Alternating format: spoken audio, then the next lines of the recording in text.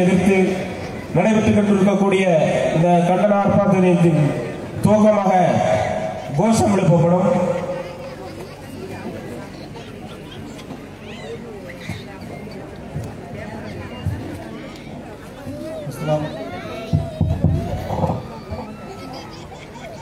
அஸ்ஸலாமு அலைக்கும் வரஹ்மத்துல்லாஹி வபரகாத்துஹு. இந்த ஸ்டேஜுடைய இடது பக்கம் இருக்கக்கூடிய சகோதரர்கள் கொஞ்சம் திடலுடைய பின்பக்கம் வந்து ஒத்துழைப்பு தருமாறு அன்போடு கேட்டுக்கொள்கின்றோம்.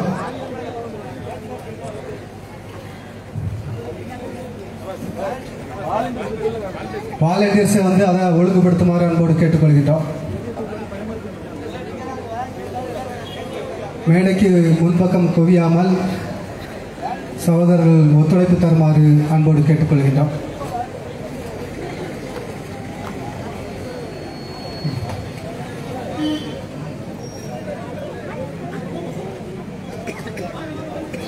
கண்டிக்கின்றோம் கண்டிக்கின்றோம்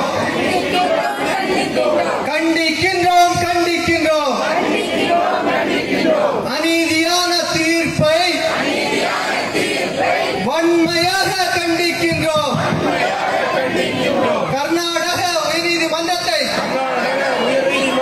வன்மையாக கண்டிக்கின்றோம். போராட்டம் இது போராட்டம், போராட்டம் இது போராட்டம், அடிப்படை உரிமையை பாதுகாக்கும் மக்கள் திரள் போராட்டம். போராட்டம் இது போராட்டம், நீதிக்கான போராட்டம். தலையிடாதே தலையிடாதே இஸ்லாமிய பெண்களை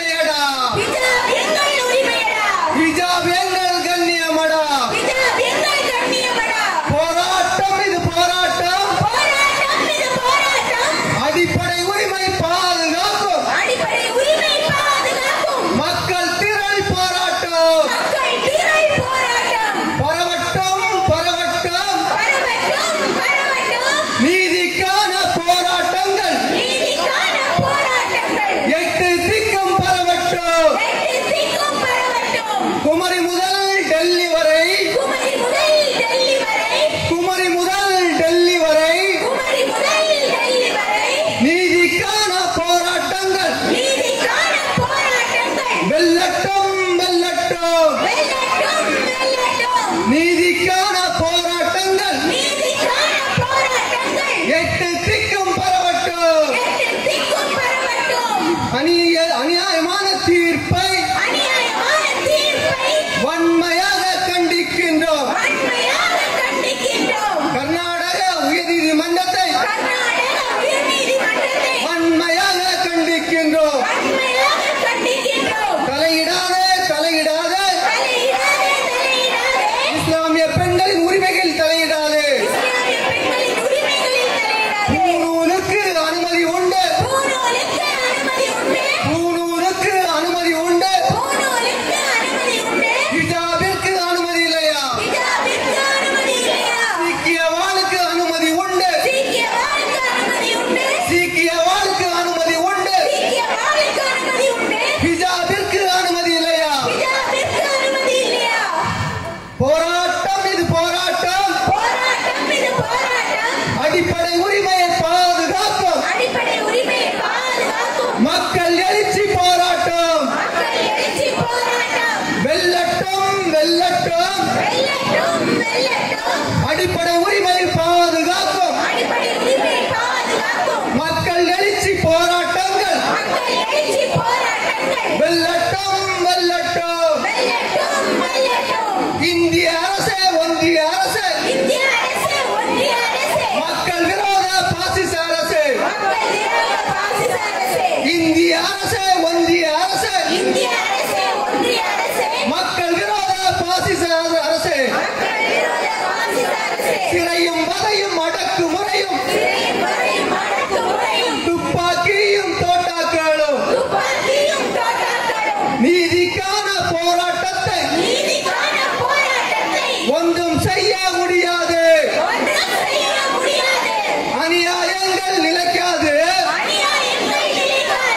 அடக்குமுறைகள் வெல்லாது. அநியாயங்கள் நிலைக்காது, அடக்குமுறைகள் வெல்லாது. ஆட்சியும் மாறும் காட்சியும் மாறும், ஆட்சியும் மாறும் காட்சியும் மாறும். நீதி ஒரு நாள் நிச்சயம் வெல்லும், சத்தியம் ஒரு நாள் நிச்சயம் வெல்லும். வெல்லட்டும் வெல்லட்டும் நீதிக்கான போராட்டங்கள். வெல்லட்டும் வெல்லட்டும்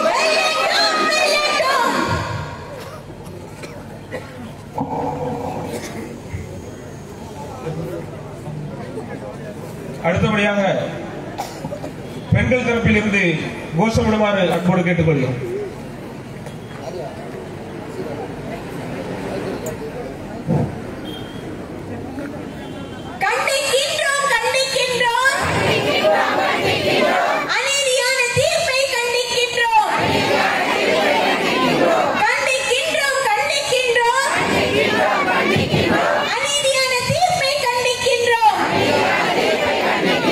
கர்நாடக உயர்நீதிமன்றத்தை கண்டிக்கின்றோம்.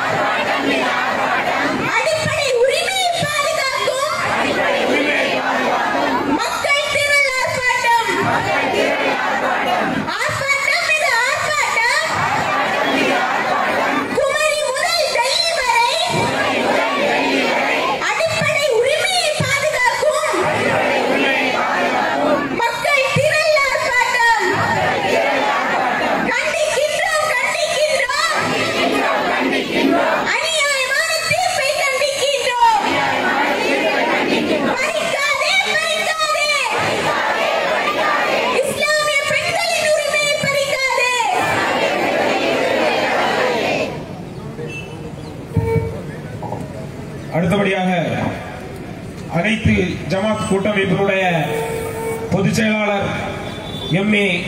கான் சாஹிப் அவர்களும் அவளை தலைமையேற்று இந்த நிகழ்ச்சியை நடத்தி தருமாறு கேட்டுக்கொள்கிறேன். அதே போன்று இந்த போராட்டத்தை நடத்த இந்த குழுவினுடைய ஒருங்கிணைப்பாளராக இருக்கும் எம்.ஏ. கான் அவர்களை வரவேற்புரையாற்றி தருமாறு கேட்டுக்கொள்கிறேன்.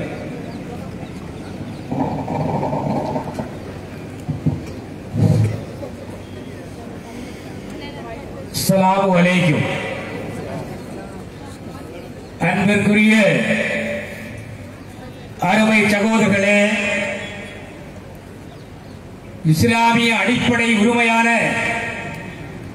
ஹிஜாபை முஸ்லிம் மாணவியர் அணிய தடை விதித்து இந்திய அரசியலமைப்பு சட்டம் வழங்கிய உரிமையை மறுத்து கர்நாடக மாநில உயர்நீதிமன்றம் அளித்த தீர்ப்பை கண்டித்து கன்னியாகுமரி மாவட்ட அனைத்து முஸ்லிம் ஜமாத் கூட்டமைப்பு மற்றும் அனைத்து இஸ்லாமிய இயக்கங்கள் இணைந்து நடத்தும் இந்த மாபெரும் கண்டன ஆர்ப்பாட்டத்திற்கு வருகை தந்துள்ள அனைத்து முஸ்லிம் ஜமாத் கூட்டமைப்பு நிர்வாகிகள், ஜமாத் நிர்வாகிகள், அனைத்து இஸ்லாமிய இயக்க சகோதரர்கள், போராட்ட குழுவின் மாவட்ட உறுப்பினர்கள், நாகர்கோவில் மண்டல பொறுப்பாளர்கள், இங்கே வருகை தந்துள்ள சிறப்பு அழைப்பாளர்கள், சகோதர சகோதரிகள், பெரியவர்கள் மற்றும் பாதுகாப்பு பணியில் ஈடுபட்டுள்ள கண்ணியத்திற்குரிய காவல்துறை அதிகாரிகள் ஆகிய அனைவரையும் குமரி மாவட்ட அனைத்து முஸ்லிம் ஜமாத் கூட்டமைப்பு மற்றும் அனைத்து இஸ்லாமிய இயக்கங்கள் சார்பாக அனைவரையும் வருக வருக என வரவேற்றுக் கொள்கிறேன். ஹிஜாப் ஆர்ப்பாட்டத்தை முன்னெடுத்து பேசுகிற சிறப்பு அழைப்பாளர்கள் அனைவரும் ஜமாத்துக்கள் கண்ணியம் கருதி கண்ணியத்தோடு ஒதுக்கப்படும் நேரத்தில்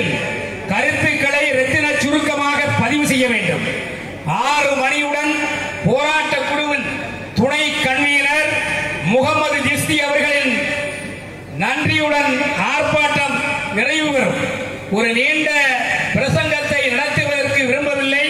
பேசுகிறவர்கள் காலத்தின் அருமை கருதி கலந்து கொண்டிருக்கிற யாருடைய பெயர்களையும் எடுத்து சொல்லி நேரத்தை வீணடிக்க வேண்டாம் என பணிவுடன் வேண்டுகிறேன்.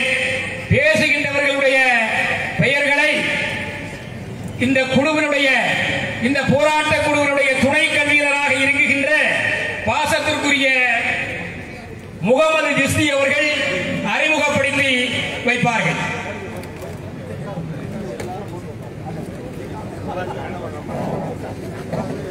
அடுத்தபடியாக இந்த ஆர்ப்பாட்டத்திற்கு கண்டன உரையாற்றி தருமாறு ஒய்எம்ஜேவினுடைய பொறுப்புதாரி ஜாஃப்ரின் நாலிமா அவர்களை அழைக்கிறேன்.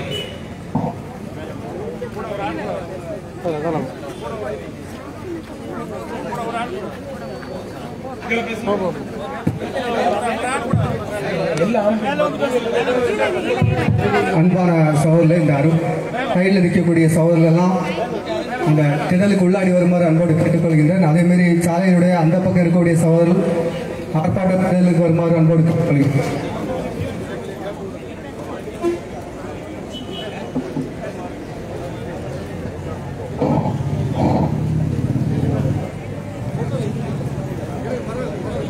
அஸ்ஸலாமு அலைக்கும் வரஹ்மத்துல்லாஹி வபரகாத்துஹு. ஹிஜாப் அணிய தடை விதித்த கர்நாடக உயர்நீதிமன்றத்தின் சட்டவிரோத தீர்ப்பு நாட்டில் பெரும் கொந்தளிப்பை ஏற்படுத்தியுள்ளது. அல்லாஹ் தன்னுடைய திருமறை குர்ஆனில் 33வது அத்தியாயம் 59வது வசனத்தில் கூறும்போது, பெண்கள் தங்கள் முக்காடுகளை மார்பின் மேல் தொங்க விடட்டும் என்று கட்டளையிடுகிறான். இந்த இறைவனின் கட்டளையை மார்க்க சட்டத்தை திரித்து இஸ்லாத்திற்கு கட்டாயமில்லை என்று கூற இவர்கள் யார்? மார்க்க அறிஞர்களிடம் கேட்டால் இத்தீர்ப்பை விதித்தார்கள். மார்க்க அறிஞர்களிடம் ஆலோசனை கேட்டார்களா? இத்தீர்ப்பு அளிப்பதில் இவர்களுக்கு முஸ்லிம் பெண்களை பாதிக்குமா என்று மார்க்க அறிஞர்களிடம் ஆலோசித்தார்களா? இல்லை. இவர்களாக கல்லூரிகளிலும் கல்வி நிலையங்களிலும் முஸ்லிம் பெண்கள் ஹிஜாப் அணிய கூடாது என்று இஸ்லாமிய மார்க்க சட்டத்தை திரித்து சட்டம் வழங்கினார்கள். இது முற்றிலும் சட்ட விரோதமான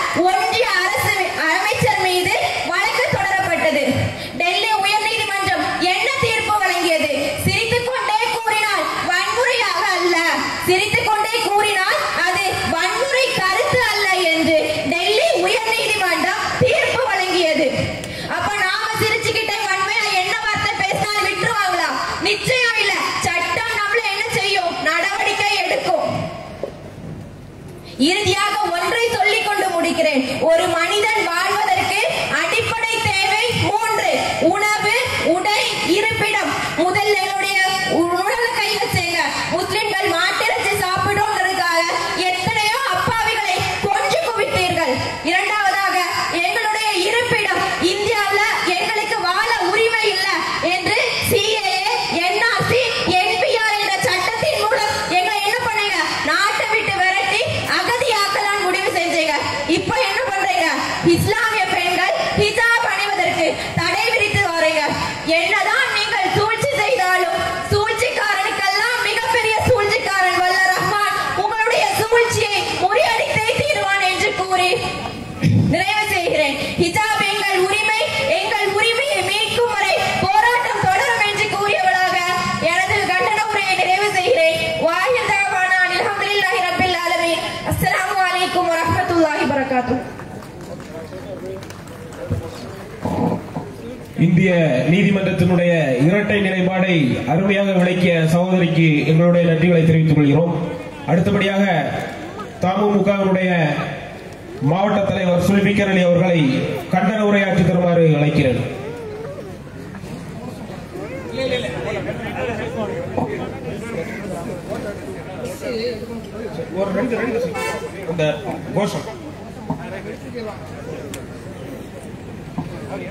போராட்டம் இது போராட்டம், மக்களின் அடிப்படை உரிமையை பாதுகாக்கும் மக்கள் எழுச்சி போராட்டம். வெல்லட்டும் வெல்லட்டும் மக்கள் எழுச்சி போராட்டங்கள், வெல்லட்டும் வெல்லட்டும். ஆர்ப்பாட்டம் இது ஆர்ப்பாட்டம், ஆர்ப்பாட்டம் இது ஆர்ப்பாட்டம்,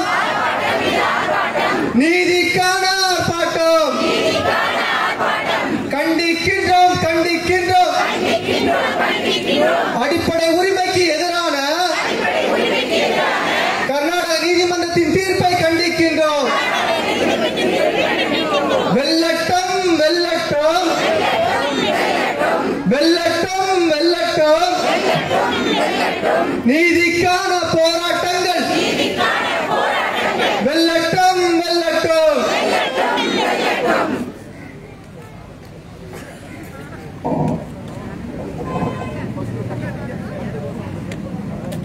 அஸ்ஸலாமு அலைக்கும்.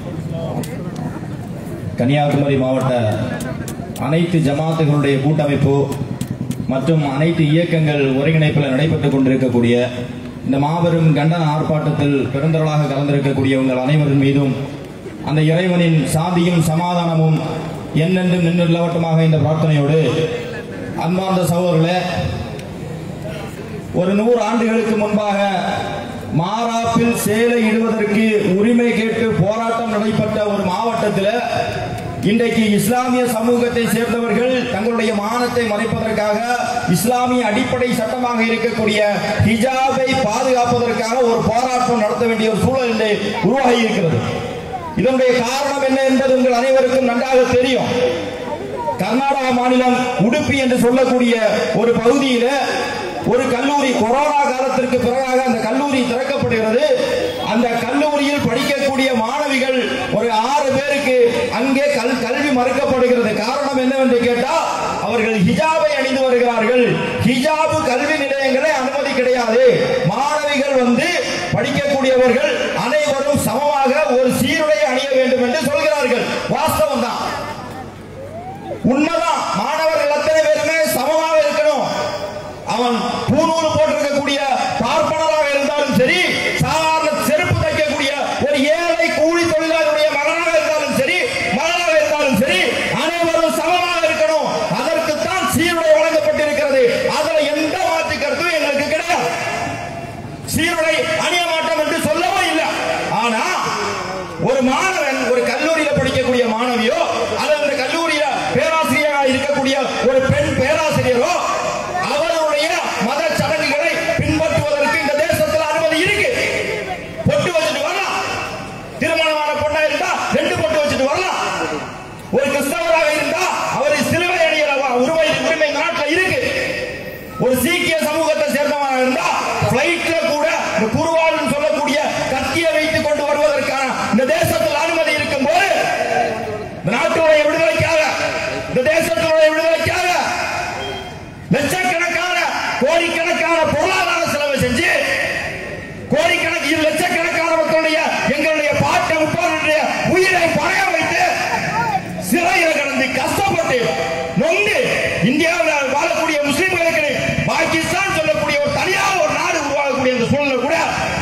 இந்தியா தான் எங்களுடைய நாடு, இந்த தேசம் தான் எங்களுடைய தேசம், இந்த தேசத்துல இருக்கிறது இஸ்லாமியர்கள், இதுதான் எங்களுடைய அடிப்படை தேசம், இங்கதான் இருப்போம் என்ற ஒற்றை கொள்கையை முன்வைத்து இன்னும் எத்தனை ஆண்டுகள் ஆனாலும் சரி இந்த தேசத்தில் வாழக்கூடிய எங்களுடைய சகோதரர்கள், எங்களுடைய சந்ததிகள் அத்தனை உரிமைகளோடு இந்த தேசத்தில் வாழும் சொல்லக்கூடிய ஒற்றை நம்பிக்கையை வைத்துக் கொண்டுதான் எங்களுடைய முன்னோர்கள் இந்த அந்த சுதந்திரத்துக்காக போராடி உயிர் தியாகம் செய்தார்கள். ஆனா என்ன நடக்குது? என்ன நடக்குது? வெள்ளைக்காரனுடைய பூட்சிக்கால நக்கி மன்னிப்பு கடிதம் எழுதி கொடுத்த சாவர்கருடைய வாரிசுகள் இந்த தேசத்தினுடைய குடிமக்களுடைய அடிப்படை உரிமைகளை பறிப்பார்கள் என்று சொன்னால் இன்ஷா அல்லாஹ் நிச்சயம் இது இதோட தீராது. மிகப்பெரிய போராட்டங்களை வடிவமைத்து எப்படி வெள்ளைக்காரனுக்கு எதிராக போராடி உயிர் நீத்து தியாகம் செய்து உயிர் நம்முடைய உரிமைகளை பெற்றோமோ மீண்டும் அதே மாதிரி மிகப்பெரிய போராட்டங்களை முன்னெடுப்போம் என்பதை கூறிக்கொள்கிறோம். அன்பு சகோதரர்களே, ஒரு விஷயத்தை மட்டும் தெளிவா புரிந்து கொள்ளுங்கள். இந்த நாடு ஒரு நெருக்கடியான சூழலில் இருந்து கொண்டிருக்கிறது. ஒரு அறிவிக்கப்படாத எமர்ஜென்சி காலகட்டம் இந்த நாட்டில் இருக்குது. அறிவிக்கை தான் செய்யவில்லை, ஆனா ஒரு அறிவிக்கப்படாத எமர்ஜென்சி இங்க இருக்குது. முஸ்லிம்கள் என்ன உணவு உணர்த்தணும், என்ன உடை உடுத்தணும், என்ன சாப்பிடணும். பிரியாணி சாப்பிட்டா ஆண்மை குறைவு ஏற்படுதான் சொல்றான், பிரச்சாரம் பண்றான். அப்போ நம்முடைய அடிப்படை உரிமைகள்ல, நம்முடைய கலாச்சாரங்கள்ல, நம்முடைய பண்பாடுகள்ல கை வைக்கக்கூடிய சூழலை இந்த சங்க பரிவார கூட்டம் செய்து இன்னைக்கு இதை செய்யக்கூடியவர்கள் நாம் அப்படியே விட்டுட்டோம்னு சொன்னா 100 வருஷம் கழிஞ்சு இந்த வரலாறு மீண்டும் திரும்பும். எப்படி இன்னைக்கு ஹிஜாபுக்கு நாம போராடலன்னா இந்த உரிமையை விட்டு கொடுத்தா 100 வருஷம் கழிஞ்சு மீண்டும் மாலாப்பழத்தில போடுறதுக்கு ஒரு போராட்டத்தை முன்னெடுக்கக்கூடிய சூழலை இந்த தேசத்தில் அந்த சங்க பரிவார கூட்டம் உருவாக்கும் சொல்லக்கூடிய ஒற்றை காரணத்துக்கு தான் இன்னைக்கு எந்த விதமான பாகுபாடும் இல்லாம அனைத்து இயக்கங்களும் எங்களுக்குள்ள ஒரு சில கருத்து வேறுபாடுகள் இருக்கலாம். ஆனா சமூகத்துக்கு ஒரு பிரச்சனைன்னு சொல்லி வந்தா, சமூகத்துக்கு இந்த தேசத்தினுடைய மக்களுக்கு ஒரு பிரச்சனைன்னு சொல்லி வந்தா ஒற்றையாக நின்று ஒன்று திரண்டு போராடி உயிரிழந்து சத்தாலும் சாவோம். எங்களுடைய அடிப்படை உரிமையை விட்டு கொடுக்க மாட்டோம். இது இஸ்லாமியருடைய உரிமை மட்டுமல்ல, ஹிஜாப் இஸ்லாமிய உரிமைகள் மட்டுமல்ல. ஹிஜாபை விட்டுவிடுங்கள், ஒரு தனி மனிதனுடைய உரிமை இருக்குது. இந்த பிரச்சனையில ஒரு தனி மனிதனுக்கு உரிமை இருக்குது. என்ன உடை உடுத்த வேண்டும் அப்படிங்கிறது தனியா ஒரு மனுஷன், அவன் இந்துவா இருக்கட்டு, ஒரு கிறிஸ்தவனா இருக்கட்டு, ஒரு இஸ்லாமியராக இருக்கட்டு, ஒரு தனிப்பட்ட மனிதனுக்கு என்ன உடைய எங்க உடுத்தணுங்கிற உரிமை இருக்கும் போது அதுல எந்த நீதிமன்றமும் கை வைக்க முடியாது. இஸ்லாமியருடைய உரிமை மட்டுமல்ல, அதுதான் இந்த தேசத்தினுடைய அடிப்படை சட்டமாக இருக்கக்கூடிய அரசியலமைப்பு சட்டம் நமக்கு வழங்கி இருக்கக்கூடிய ஒரு மிகப்பெரிய உரிமை. அரசியலமைப்பு சட்டத்திற்கு மாற்றமாக எந்த நீதிமன்றங்கள் எந்த தீர்ப்புகள் கொடுத்தாலும் அந்த தீர்ப்புகளை நாங்கள் ஒருபோதும் ஏற்க மாட்டோம் என்பதை எச்சரிக்கையாக கூறிக்கொண்டு வாய்ப்பளித்தமைக்கு நன்றி கூறி விடைபெறுகிறேன். நன்றி. இஸ்லாம் அலைக்கும். அடுத்ததாக கண்டன உரையாற்றி தருமாறு சாமி தோப்பு பால பிரஜாதிபதி அடிகளார் அவர்களை அழைக்கின்றேன்.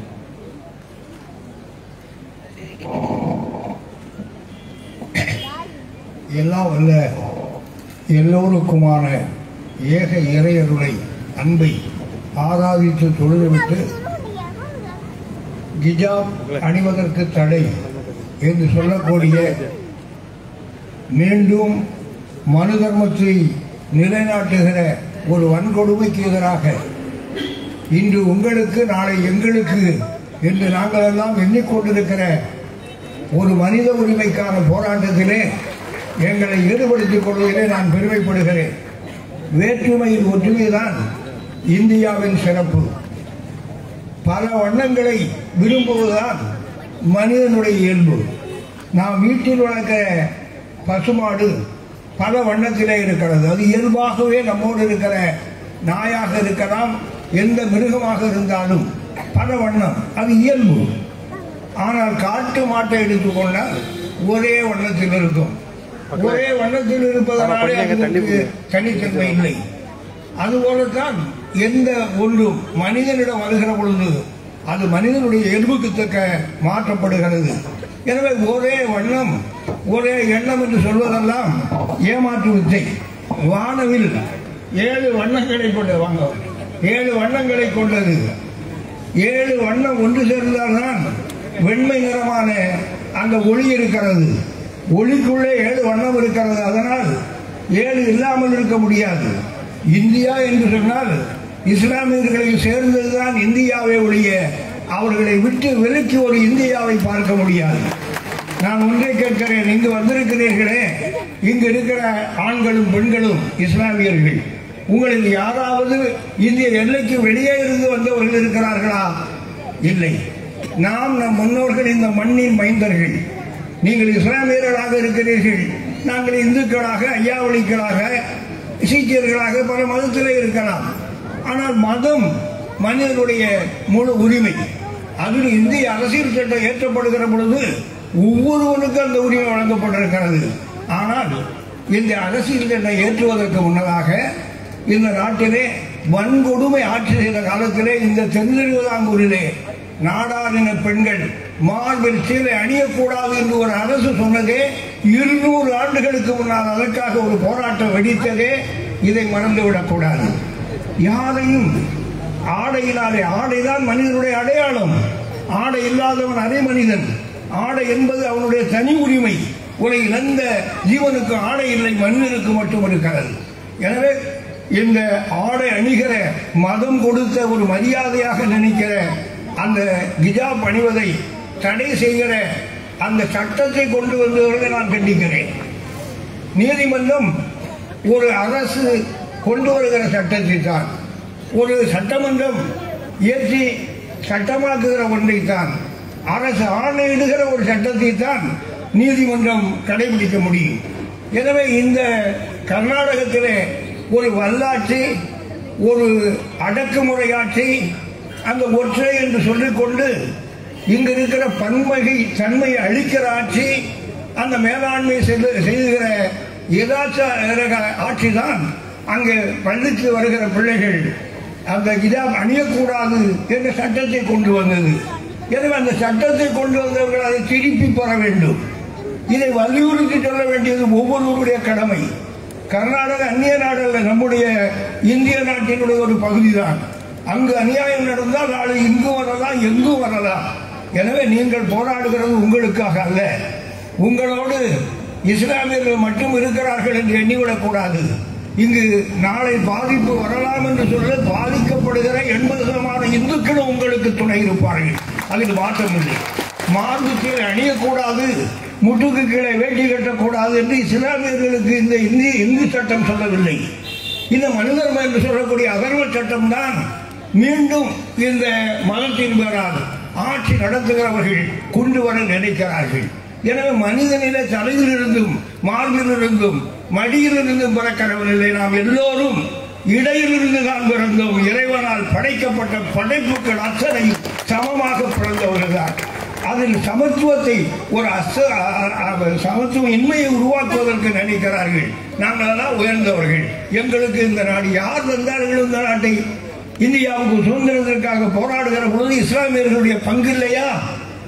இந்தியாவிலிருந்து பிரிக்கப்பட்ட பாகிஸ்தான் பிரிகிற பொழுது நாங்கள் போகிறோம் என்று சொன்னவர்கள் அல்ல, நம்மோடு வாழுகிறோம் என்று சொன்னவர்கள். இந்திய அரசியல் சட்டம் கொடுத்த நம்பிக்கை உரிமை அதை கெடுக்கிறவன் ஆன்மீகத்திற்கு எதிரானவன், ஆண்டவனுக்கு எதிரானவன், சமயத்தை பேசுகிற தகுதியற்றவன். எனவே எல்லோருக்கும் சமமானதுதான்.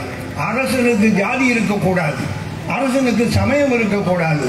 ஒரு நல்ல ஒரு நிலைமையை தமிழனுக்கு இறைவன் தந்திருக்கிறார்.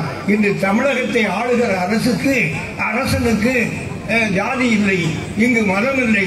அந்த ஒன்றுதான் நமக்கு பாதுகாப்பு. எனவே அப்படிப்பட்ட பாதுகாப்பை ஒவ்வொரு மாநிலத்திலும் உருவாக்க வேண்டும். அதற்கு உங்களோடு நாங்கள் ஒத்துழைப்போம். காரணம், இது சமூக நீதிக்கான போராட்டம், ஒரு சமயத்திற்கான போராட்டம் அல்ல. இன்று உங்களுக்கு நாளை பிற்படுத்தப்பட்ட தாழ்த்தப்பட்ட இந்துக்களுக்கு தலையில் விழுகிற பேரிடி என்பதை மட்டும் நான் வரலாற்று ரீதியாக எடுத்து சொல்லிவிட்டு, காலத்தின் அந்த நேரம் கருதி இன்றல்ல என்று நீங்கள் அழைத்தாலும் உங்களுக்காக, நீதிக்காக, சமூக நீதிக்காக குரல் கொடுப்பதுதான் எங்களுடைய கடமை. அதுதான் எங்களுடைய இறைவன் எங்களுக்கு கற்றுத்தந்த பாடம்.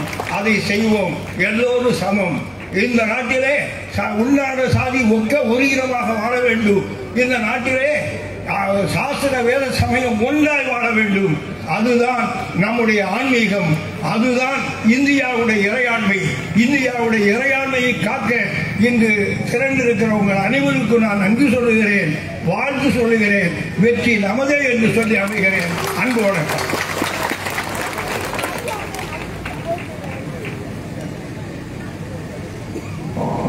ஜாதி மதம் பாராமல் நீதிக்காக குரல் எப்போதும் கொடுப்பேன் என்று சொன்ன பால பிரதாதிபதி அடிகளார் அவர்களுக்கு நன்றியை தெரிவித்துக் கொள்கிறோம். அடுத்ததாக கோட்டார் மறை மாவட்ட நிர்வாகி ஃபாதர் ஹிலாரியஸ் அவர்களை கண்டன உரையாற்றுமாறு அழைக்கிறேன்.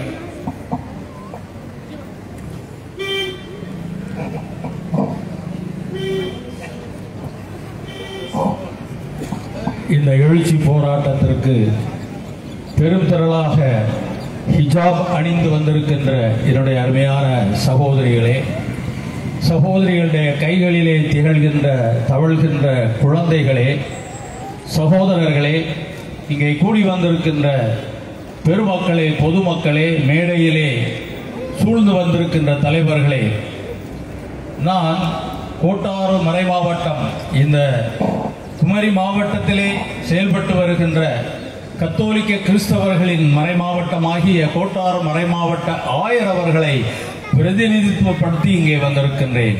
ஆயர் என்ற தனி மனிதனை அல்ல, மாறாக இந்த மறை மாவட்டத்தில் வாழுகின்ற லட்சோப லட்ச கத்தோலிக்கர்கள் உங்களோடு இன்று இருக்கிறோம், உங்களுடைய நீதிக்கான இந்த போராட்டத்திலே நாங்கள் உடன் இருக்கிறோம் என்பதை எடுத்துச் சொல்லுவதற்காக வந்திருக்கின்றேன். அருமையான சகோதரிகளே, சகோதரர்களே, இங்கே பேசப்பட்ட அனைத்து கருத்துக்களும் முழுவதுமாக எங்களுக்கு ஏற்புடைய கருத்துக்கள். இந்த நாடு பல இக்கட்டான சூழ்நிலையிலே இன்றைக்கு இருந்து கொண்டிருக்கிறது. வேண்டுமென்றே இக்கட்டுகளையும் இடையூறுகளையும் பிரிவினைகளையும் உருவாக்கி கொண்டே இருக்க வேண்டும் என்பதற்கான ஒரு கூட்டம் இன்றைக்கு இருந்து கொண்டிருக்கிறது. அவர்களை இன்றைக்கு ஆளுகின்ற இந்த அரசு ஆதரிக்கிறது, அவர்களுக்கு வலுவூட்டுகிறது, அவர்களை இன்றைக்கு ப்ரமோட் பண்ணுகின்றது என்று சொல்லலாம். அதற்கு எதிராக இந்த நாட்டிலே அநீதியை உருவாக்குகின்ற ஒரு கூட்டத்துக்கு எதிராக நாம் எல்லாம் குரல் கொடுக்க, நிமிர்ந்து நிற்க, எழுச்சி பெற்று இருக்க நாம் இன்றைக்கு வந்திருக்கின்றோம். ஹிஜாப் என்ற உடை ஏதோ இஸ்லாமிய பெண்கள் அணிகின்ற அந்த உடை என்பதாக இருந்தது இன்றைக்கு மாறி இந்த தேசத்தின் எழுச்சிக்கும், இந்த தேசத்தின் சிம்பல் ஆஃப் ரெசிஸ்டன்ஸ் என்று சொல்வோம் அல்லவா, எதிர்ப்பிற்கும் ஒரு அறிகுறியாக, ஒரு அடையாளமாக மாறிவிட்டது. 2 மாதங்களுக்கு முன்பு அந்த கர்நாடகா கல்லூரியிலே ஒரு மாணவி, அவளை சுற்றி ஏராளமான குண்டர்கள் அவளை தாக்குவதற்கு வருகின்ற பொழுது ஒற்றை மாணவியாக நின்று ஹிஜாப் அணிந்து கொண்டு தன்னுடைய கையை உயர்த்தி அல்லாஹ்வின் பெயரை சொல்லி எப்படி தன்னுடைய உரிமையை அவள் எடுத்து உரைத்து சத்தமிட்டாளோ, அது இன்று உலகமெல்லாம் ஒரு எதிர்ப்பின் அறிகுறியாக, அநீதிக்கான எதிர்ப்பின் அறிகுறியாக, உரிமைக்கு குரல் கொடுக்கின்ற ஒரு அறிகுறியாக, அடையாளமாக, எல்லா மக்களும் சமம் என்று சொல்வதற்கு அடையாளமாக அவளை சுற்றி நின்ற அந்த குண்டர்களும் நாங்களும் சமம், உங்களை நாங்கள் நேசிக்கின்றோம் என்று சொல்வதற்கு சொன்னதன் ஒரு அடையாளமாக இந்த ஹிஜாப் இன்றைக்கு மாறி இருக்கிறது என்பதை நான் எடுத்துச் சொல்ல வருகின்றேன். அன்று 2000க்கும் மேலான ஆண்டுகளுக்கு முன்பு இயேசு குழந்தையாக பிறந்து 8வது நாளிலே ஆலயத்திலே அவரை காணிக்கையாக கொடுப்பதற்கு உங்களை போன்ற தாயும் தகப்பனும் அங்கே வருகின்ற பொழுது அந்த குழந்தையை பார்த்து அங்கே நின்ற சிமியோன் என்ற தீர்க்கதரிசி என்ன கூறினார் என்றால், இந்த குழந்தை ஒரு அபூர்வமான குழந்தை, இந்த குழந்தை ஒரு எதிர்ப்பின் அறிகுறியான குழந்தை, இந்த குழந்தை is a sign of contradiction என்று முன்மொழிந்தார் அந்த தீர்க்கதரிசி, அந்த இறைவாக்கினர். அதே போன்று இன்றைக்கு ஏராளமான இறைவாக்கினர்கள், அநீதியை எதிர்க்கின்ற இறைவாக்கினர்கள், நம்முடைய உரிமையை எடுத்துச் சொல்லுகின்ற மனிதர்கள், மக்கள், ஆண்கள், பெண்கள், சமூக நீதியாளர்கள் இந்த நாட்டிலே உருவாக வேண்டும். இல்லை என்றால் இங்கே குறிப்பிடப்பட்டது போல இந்த நாடு அழிவை நோக்கி சென்று கொண்டிருக்கிறது. பிரிவினை உண்டாக்கப்பட்டு விட்டது. ஆனால் அது படுகொலிக்கு சென்று விடக்கூடாது. நாம் எல்லாம் இணைந்து நம்மை மட்டுமல்ல, இந்த நாட்டில் உள்ள நல்ல மனிதர்கள் எல்லாரையும் ஒன்று திரட்டி நீதியையும் உண்மையையும் நேர்மையும் மனித நேயத்தையும் காப்பதற்கு துணிந்து முன்வர வேண்டும். அந்த துணிச்சலான எழுச்சிக்கு நாங்கள் எங்களுடைய மறை மாவட்டம் கத்தோலிக்கர்கள் நேச சக்திகள் எல்லாம் உடன் இருப்போம் என்ற வாக்குறுதியை கொடுத்துவிட்டு இந்த அருமையான வாய்ப்பை எனக்கு அளித்த எங்கள் மறை மாவட்டத்திற்கு அளித்த உங்களுக்கு நன்றி கூறி விடைபெறுகிறேன். வணக்கம். அருமையான ஒரு கண்டனை உரையாற்றிய ஃபாதர் அவர்களுக்கு நன்றி. அடுத்ததாக நேஷனல் உமன்ஸ் ஃப்ரண்டினுடைய மாநில துணைத் தலைவர் ஆயிஷா நிசாரா அவர்களை கண்டன உரையாற்றி தருமாறு அழைக்கிறேன்.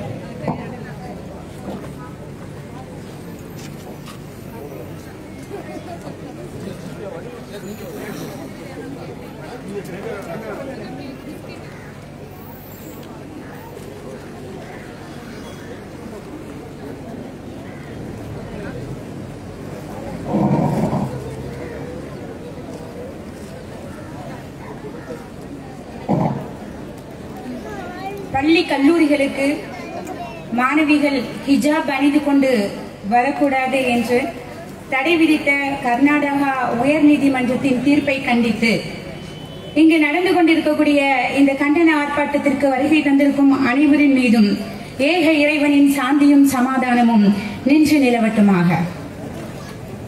மத்தியிலே ஆளக்கூடிய இந்த பாஜகவுடைய ஆட்சியில் ஒவ்வொரு நாளும் முஸ்லிம் சமூகத்துக்கு எதிரான வன்கொடுமைகள், ஒவ்வொரு நாளும் முஸ்லிம் சமூகம் அடித்து படுகொலை செய்யப்படுவது, முஸ்லிம் சமூகத்துக்கான பாதுகாப்பு என்பது மிகப்பெரிய கேள்விக்குறியாக்கப்பட்டுக் கொண்டிருக்கின்றது. அதிலே குறிப்பாக முஸ்லிம் பெண்களுடைய பாதுகாப்பு, கண்ணியம், அவர்களுக்கான நீதி என்பது மிகப்பெரிய கேள்வியாக்கப்பட்டுக் கொண்டிருக்கின்றது. இந்த தேசத்துல எத்தனை பிரச்சனைகள் இருக்குது. இந்த பாஜகவுடைய ஆட்சியில அவர்கள் கவலைப்படுவதற்கு, அவர்கள் சிந்திப்பதற்கு, அவர்கள் திட்டங்கள் வகுப்பதற்கு எத்தனை பிரச்சனை இந்த தேசத்தில் இனி என்ன இருக்குது? அத்தனை வளங்களையும் இழந்தாச்சுது, அத்தனை வளங்களையும் விற்றாச்சுது. மனித வளத்தை தவிர அத்தனையும் விற்றுவிட்டார்கள். அதனால் இருக்கக்கூடிய மனிதர்களையும் இன்னைக்கு அடித்து கொலை செய்து கொண்டிருக்கின்றார்கள். இவர்கள் யோசிக்க எத்தனையோ விஷயங்கள் இருக்கும் போது இவர்களுடைய கையில் ஆகாத இவர்களுடைய ஆட்சியை மறைக்க இவர்கள் அப்பா மத கலவரங்களையும் மத வெறுப்பு பிரச்சாரங்களையும் முஸ்லிம் சமூகத்துக்கு எதிரான சட்டங்களை கொண்டு வருவதையும் இவர்களுடைய அன்றாட வாழ்க்கையாக இவர்கள் செய்து கொண்டிருக்கின்றார்கள். அந்த அடிப்படையில மாட்டுக்கறியுடைய பிரச்சனை ஆகட்டும், முத்தலாக்குடைய பிரச்சனை ஆகட்டும், இவர்கள் சரியத்தில் பல தடவை கை வைத்து விட்டார்கள். அந்த அடிப்படையில் இப்போது ஹிஜாபில் கை வைத்துள்ளார்கள். நாம் ஒரு விஷயத்தை இங்கு நன்றாக தெரிந்து கொள்ள வேண்டும். இவர்களுடைய கொள்கை, இவர்களுடைய சித்தாந்தம் என்ன என்பது நமக்கு தெரிய வேண்டும். ஏன் இவர்கள் ஹிஜாபுடைய விஷயத்தில் இந்த அளவுக்கு மூக்கை நினைத்துக் கொண்டிருக்கின்றார்கள்? இவர்கள் எதால் உருவாக்கப்பட்டவர்கள் தெரியுமா? இவர்கள் மனு தர்மம் என்ற ஒரு சித்தாந்தத்தால், ஒரு கொள்கையால் வாழ்ந்தெடுக்கப்பட்டவர்கள். அந்த தர்மம் முஸ்லிம் சமூகத்திற்கு, முஸ்லிம் பெண் சமூகத்திற்கு மட்டும் எதிரானது அல்ல. ஒட்டுமொத்த இந்த தேச மக்களும் விளங்கிக் கொள்ள வேண்டும். இந்த சனாதன கொள்கை என்பது, மனு தர்மம் என்பது ஏதோ முஸ்லிம் சமூகத்துக்கு எதிரானது அல்ல. இது முஸ்லிம் பெண் சமூகத்திற்கு மட்டும் எதிரானது அல்ல. இது இந்த ஒட்டுமொத்த தேசத்திற்கு எதிரானது. இந்த மனு தர்மம் குறிப்பாக பெண் சமூகத்துக்கு எதிரானது. முஸ்லிம் பெண்கள் மட்டுமல்ல, ஒட்டுமொத்த பெண் சமூகத்துக்கு எதிரானது. அந்த மனு தர்மம் சொல்லிக் கொள்வது என்ன அப்படின்னா, மனு தர்மம் சொல்லக்கூடிய ஒரு முக்கியமான விஷயம், பெண் காம வெறி பிடித்தவள், அவள் அவங்களுடைய வீட்டில் கூட நீங்க தள்ளி வைக்க வேண்டும் என்று பெண்ணை பற்றி மிக கேவலமாக வர்ணிக்கக்கூடிய ஒரு சித்தாந்த தலைவர்கள் வார்த்தெடுக்கப்பட்டிருக்கின்றார்கள். தங்களுடைய சகோதரி, தங்களுடைய தாய், தங்களுடைய குழந்தை மானத்தை மறுக்க மேல் சட்டைக்கு வரி கேட்ட ஆரிய வந்தேரிய சங்க பரிவார கும்பல் இன்று ஹிஜாப் அணிய நமக்கு தடை விதித்துக் கொண்டிருக்கின்றது. நான் கேட்கின்றேன் இவர்களை பார்த்து, எது பெண் அடிமைத்தனம்? இன்று இந்த சங்க பரிவார்கள் ஆகட்டும், இவர்கள் முத்தலாக்ல எங்களுக்கு சுதந்திரம் வாங்கி தந்து விட்டார்களா? இப்போது இவர்கள் எங்களுக்கு ஹிஜாப்ல எங்களுக்கு உரிமை வாங்கி தருகின்றார்களா? எங்களுடைய மார்க்கம் எங்களுக்கு எல்லா உரிமையும் வழங்கியிருக்கின்றது. எங்களுடைய இந்திய தேசம் இது ஜனநாயக நாடு. எங்களுக்கு எல்லா உரிமையும் இங்கு இருக்கின்றது. எங்களுடைய உரிமையை பற்றி பேசுவதற்கு உங்களுக்கு எந்த தகுதியும் எந்த ரைட்ஸும் இல்லை. இந்த தேசத்துடைய விடுதலைக்கு ஒரு கல்ல தூக்கி எடுத்து கூட வைக்கிறது வக்கீல் இல்லாத ஆரிய வந்தேரி சங்க பரிவார கும்பல். இந்த தேசம் எங்களுடைய முன்னோர்களுடைய ரத்தங்களாலும் எங்களுடைய முன்னோர்களுடைய வேர்வைகளாலும் சிந்தப்பட்டு எங்களுடைய முன்னோர்களுடைய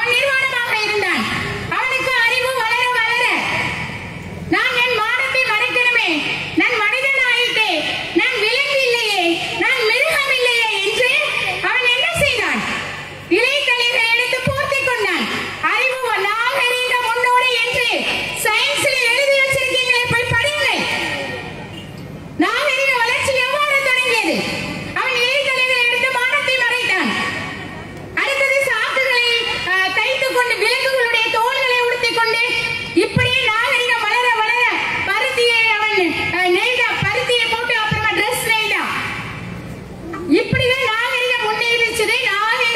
நாகரிகத்துடைய முன்மாதிரி முன்னோடி உச்சகட்டம் என்பது முழுமையான ஆடை அணிவது. அப்ப நாங்கள் இன்னைக்கு நாகரிகத்தின் உச்சகட்டத்தில் இருக்கின்றோம்.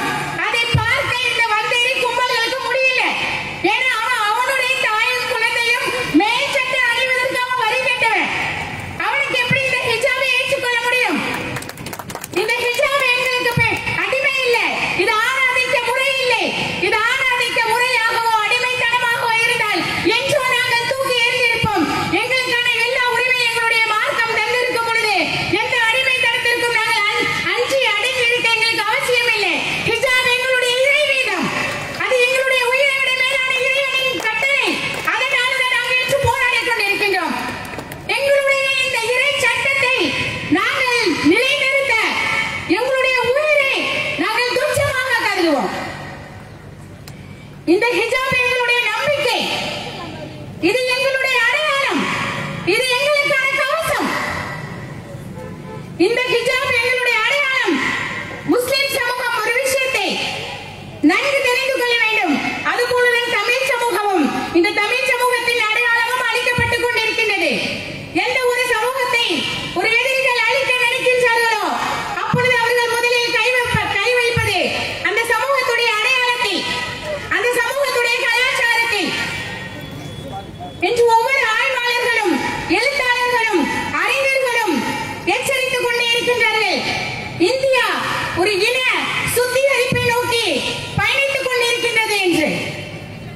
அப்ப இன்று இவர்கள் இஸ்லாமிய சமூகத்தின் கலாச்சாரத்தை இவர்கள் கை வைத்துக் கொண்டிருக்கின்றார்கள் என்றால் இவர்கள் எங்களுடைய பாதுகாப்பிற்காக வேண்டி அல்ல, எங்களுடைய உரிமைக்காக வேண்டி அல்ல, எங்களுடைய இனத்தை அழிப்பதற்காக வேண்டி. அது ஒரு காலம் முடியாது என்பதை தான் முஸ்கான் ஒற்றை வார்த்தையில் உங்களுக்கெல்லாம் உங்களை எல்லாம் குறைநடங்க செய்தார். ஒட்டுமொத்த காவி குண்டர்களுக்கு முன்பும் கொஞ்சம் கூட மனத்தளராமல் முஸ்கான் கூறினார் அல்லவா அல்லாஹ் அக்பர் என்று. அது ஏதோ முஸ்லிம் கடவுளுக்கான ஒரு வார்த்தை அல்ல, அது சமஸ்கிருத மந்திரம் அல்ல.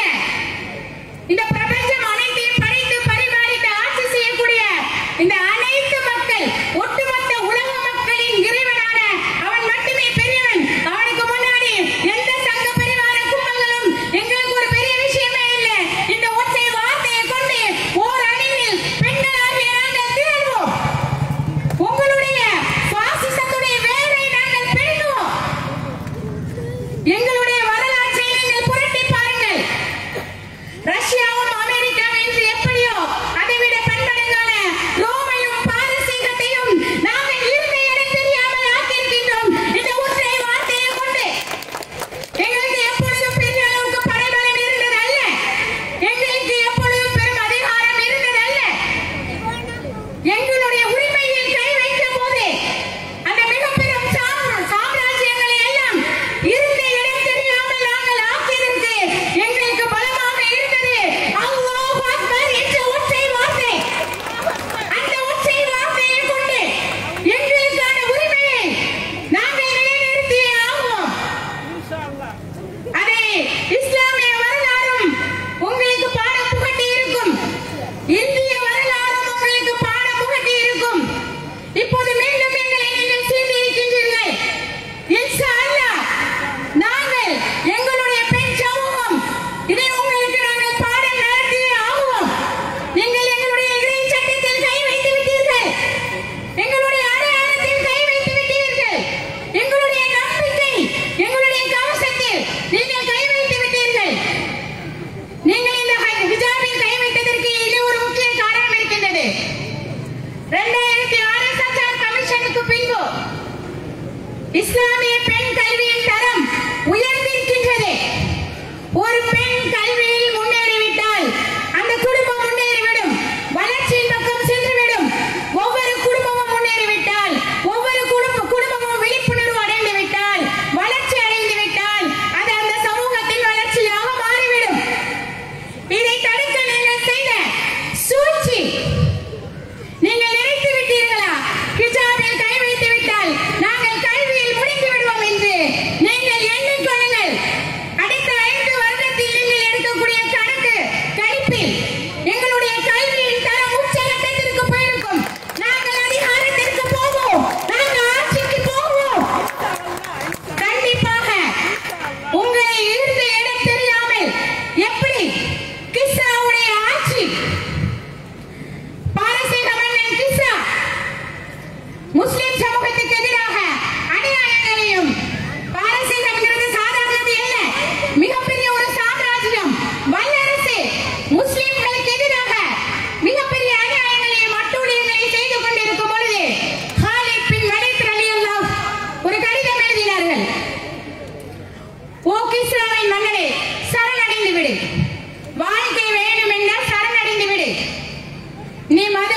மதுவையும் மாதுவையும் நேசிப்பது போல், நீ வாழ்க்கையை நேசிப்பது போல் மரணத்தை நேசிக்கக்கூடிய மனித படையை உன்னிடம் நான் கொண்டு வருவேன். அவர்கள் நம் சாம்ராஜ்யத்தை இருந்த இடம் தெரியாமல் ஆக்கிவிடுவார்கள் என்று அந்த கடிதத்தில் எச்சரித்தார்கள். அந்த கடிதத்தை பார்த்த கிஸ்ரா சீன மன்னனிடம் உதவி தேடினான். அதற்கு சீன மன்னன் கூறினான், மலையை நகர்த்துவேன் என்றால் நகர்த்தி காட்டக்கூடிய ஒரு கூட்டத்திடம் நீங்கள் போய் இப்ப நிக்கிறீங்க, அவர்களுக்கு எதிராக என்னால் ஒன்றும் பண்ண முடியாது என்று சீன மன்னன் ஒதுங்கி இருக்கின்றான். இது போல பல வரலாறு இருக்குது உங்களுக்கு. பாசிச சங்க பரிவார கும்பலுக்கு இந்த வரலாறுகளை கொண்டு நான் அச்சமூட்டி எச்சரிக்கை செய்கின்றேன். பஜ்ரங் தளத்துடைய பெண் ஒருத்தி கூறுகின்றார்,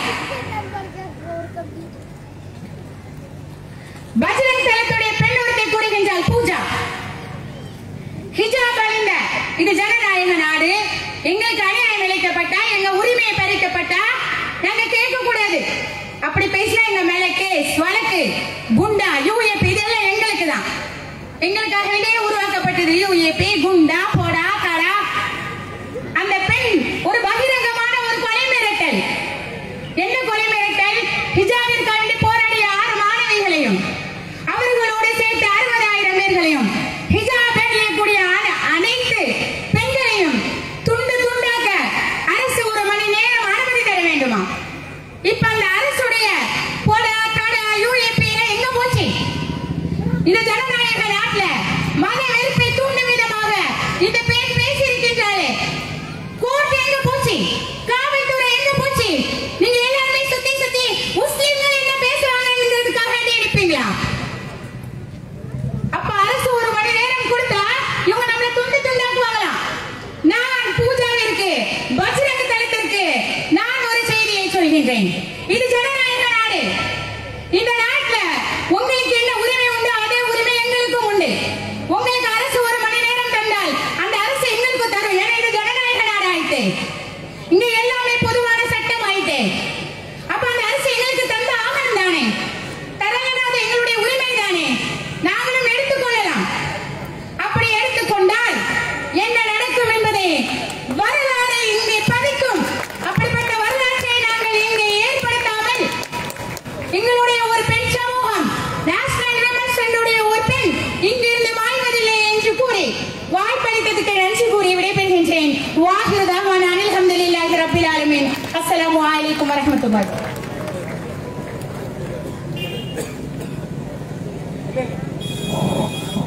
அடுத்தபடியாக பிரின்ஸ் எம்எல்ஏ அவர்களை கண்டன உரையாற்றி தருமாறு அழைக்கிறேன்.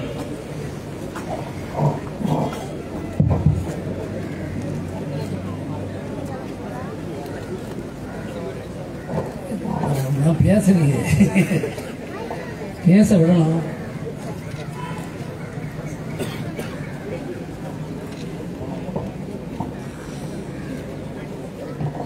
நம்ம இந்திய நாட்டில் தான் இருக்கிறோமா, இனி இருப்போமா அப்படின்னு ஒரு மிகப்பெரிய கேள்வியை இப்போ இருக்கிறோம். நாட்டுடைய மிக இருண்ட காலம், மோசமான காலம், நாட்டுடைய ஒட்டுமொத்த வளர்ச்சியையும் பாதித்து நாடு எங்கே செல்கிறது, எப்படி செல்கிறது, வெறும் மதத்தை வைத்து நாட்டை ஆள முடியுமா? அப்படி ஆண்டால் நாடு வளருமா? ஒரு ஐக்கியம் ஏற்படுமா? உலக நாடுகளில் எல்லாம் பார்க்கிற போது ஒரு ஒப்பற்ற நாடாக நாட்டுடைய அரசியலமைப்பு சட்டமே அனைத்து ஜாதி மத மக்கள் யாரும் பார்க்காமல், without any discrimination, there is no difference, அனைவருக்கும் அனைத்து அதிகாரம் உடைய நாட்டுடைய அரசியலமைப்பு நமக்கு கிடைத்திருக்கிறது. நாம் எந்த உடையையும் அணியலாம், எந்த உணவையும் சாப்பிடலாம், நல்ல வழியாக வாழ வேண்டும், வாழ்ந்து காட்ட வேண்டும் என்பதை தான் நம்முடைய சட்டம் சொல்கிறதே தவிர ஒரு மதத்தை புண்படுத்த வேண்டும் என்று அநியாயமாக சட்டங்களை கொண்டு வந்தால் ஏற்க முடியுமா? ஆகைதான் என்று நீங்கள் வெகுண்டு நீதி கேட்டு இங்கே இருக்கிறீர்கள். இஸ்லாமிய சகோதரிகள் இவ்வளவு காட்டமாக இருக்கிறீங்கன்னா ரொம்ப சந்தோஷம். இப்படிதான் இருக்கணும். நான் நினைக்கல இதுக்கு மேல ஒரு ஸ்டெப் இல்லை, 100 ஸ்டெப் இருக்கணும். கொஞ்சம் அறிவுறவனுக்கு வாழ்கிறவனுக்கு கொஞ்சமாவது தலையில் ஏதாவது இருக்கணும். NRC, CAA, NPR. இப்போ கடைசியில் கர்நாடகத்தில் ஒரு நோய், என்ன நோயினே தெரியல. அன்புக்குரிய பிள்ளைகள், நம்முடைய பிள்ளைகள், அன்புக்குரிய பிரஜாதிபதி அடிகளார் அழகாக சொன்னார்கள் சமத்துவத்தை பற்றி, சமூக நீதியை பற்றி. மதம் சோறுபடாது. இந்த ட்ரெஸ் கோடு என்ன கோடு சிஸ்டர் பேசினாங்க. ஆதி மனிதனை போல நடக்க வேண்டுமா? இப்போது மனிதனாக நடந்தால் குற்றம் என்று சொல்கிறார் மோடி. நீ மனிதனாக நடக்காமல் இரு, நீ மனித குலத்தில் நடக்காமல் இருக்க வேண்டும் என்று விரும்புகிறது இந்த அரசு. கர்நாடகத்திலே நோய் ஏற்பட்டு விட்டது, நோய்க்கு தீர்ப்பு கிடைக்கும் என்றால் அதற்கு தீர்ப்பு வழங்குறவனுக்கு நோய் பிடித்து விட்டது என்று நான் சொல்வேன். நான் மூத்த வழக்கறிஞர், 29 ஆண்டு காலம் வழக்கறிஞராக பணிபுரிந்துதான் சட்டமன்ற உறுப்பினராக இருக்கிறேன். அன்புக்குரிய சகோதர சகோதரிகளே, ஒரு மனிதனுடைய அதிகாரத்தை பிடுங்குவது இந்த தேசத்துடைய சட்டத்தை எரிப்பதற்கு பதிலாக அழித்து மூடிவிட்டார்கள், புதைத்து விட்டார்கள். எழுதின சட்டம் படியின அம்பேத்கர் எங்கே என்று கேட்கிறேன், நேரு பெருமான் எங்கே என்று கேட்கிறேன். அவர்கள் சிறை சென்று நாட்டை காப்பாற்றினார். 200 ஆண்டுகள் கிறிஸ்தவர்கள் இந்த நாட்டை ஆண்டார்கள். அவர்கள் கிறிஸ்தவத்தை திணித்திருந்தால் அத்தனை மனிதர்களும் அத்தனை மக்களும் கிறிஸ்தவராகியிருப்பார்கள். சுமார் 200 ஆண்டுகள் இஸ்லாமிய அரசர்கள் ஆண்டார்கள். அவர்கள் இஸ்லாமியத்தை மட்டும் நாட்டிலே புகுத்தியிருந்தால் இந்த நாடு இஸ்லாமிய நாடாக இருந்திருக்கும். அதை பார்க்கவில்லை. மதத்தை பார்க்காமல் மனிதனாக நல்லாட்சியை செய்த காரணம்தான் நமக்கு கிடைத்த இந்த மிகப்பெரிய பொக்கிஷம். இங்கே அதிகாரத்தை கேட்டு நிற்கிறோம். நாம் சொல்வோம் பெருமையாக, ஜனநாயக நாடு, ஒரு டெமோக்ராட்டிக் கண்ட்ரி. உலகம் அளவிலே இந்த நாட்டை போற்றுவதற்கு வேறு எந்த நாடு இருக்கிறது? எப்படிப்பட்ட பெருமை பெற்ற நாம் இன்று சவக்குடியிலே இருக்கிறோம். இதற்கு தீர்வு என்பதற்காக வந்திருக்கிறேன். அன்புக்குரிய சகோதர சகோதரிகளே, இன்று ஆதிசங்கருடைய அம்மா முட்டாங்க போட்டிருக்காங்க. படிங்க, இந்து புராணத்தை படிங்க. சீதா பிராட்டி ராமருக்கு மனைவி முட்டாங்க போட்டிருக்காங்க. இயேசுடைய அம்மா மரியா அவங்களும் முட்டாங்க போட்டாங்க.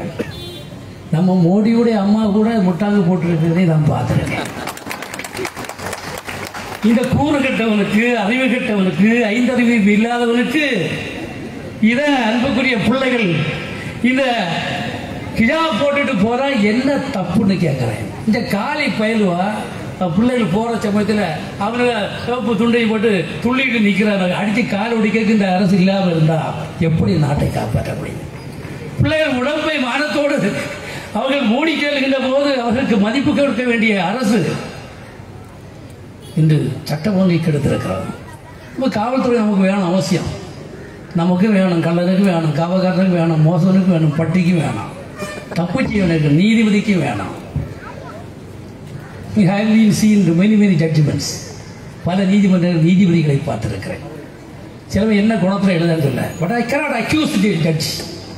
சட்டத்தை தான் சொல்லி குற்றம் சொல்லாத, எழுதிட்டு போட்டு அந்த பாவத்தை அனுபவிச்சுட்டு போட்டோம். எனக்கு நான் மஜிஸ்ட்ரேட்டு செலெக்ஷன் ஆச்சு, அதாவது உங்கள்கிட்ட சொல்கிறேன். என் ஒய்ஃபிட்ட கேட்டேன், எம்மா நீதி செய்யம்பா இந்த ரங்குப்பட்டியை தூக்கிட்டு ஒவ்வொரு 3 மாதத்துக்கு இருக்கா வேற போயிட்டே இருக்கணும். என் ஒய்ஃபு சொன்னால் வேண்டாம், தாய் செய்து பிறகு உள்ளது போதும். நான் ஏன் சொன்னா, நீதிபதியாக இருக்கிறவன் நீதியாக இருக்க வேண்டும். என் நண்பர் ஒருவன் நீதிபதி 302 கொலை வழக்கில் ஜட்ஜ்மெண்ட் எழுத போகிறார். நான் அந்த வக்கீலாட்டு ஆஜராமன். நிரபராதிகள் குற்றவாளிகளாக அவர் தீர்மானிக்க முயற்சித்தவர். எனக்கு தெரியும் வழக்குடைய சாராம்சங்கள். அவர் கையில் அப்படி அசைக்குது. ஜட்ஜ்மெண்ட் எழுதி எல்லாம் போலீஸ்லாம் நிற்குது, ரிமாண்ட் பண்ணணும்னு சொல்லுது.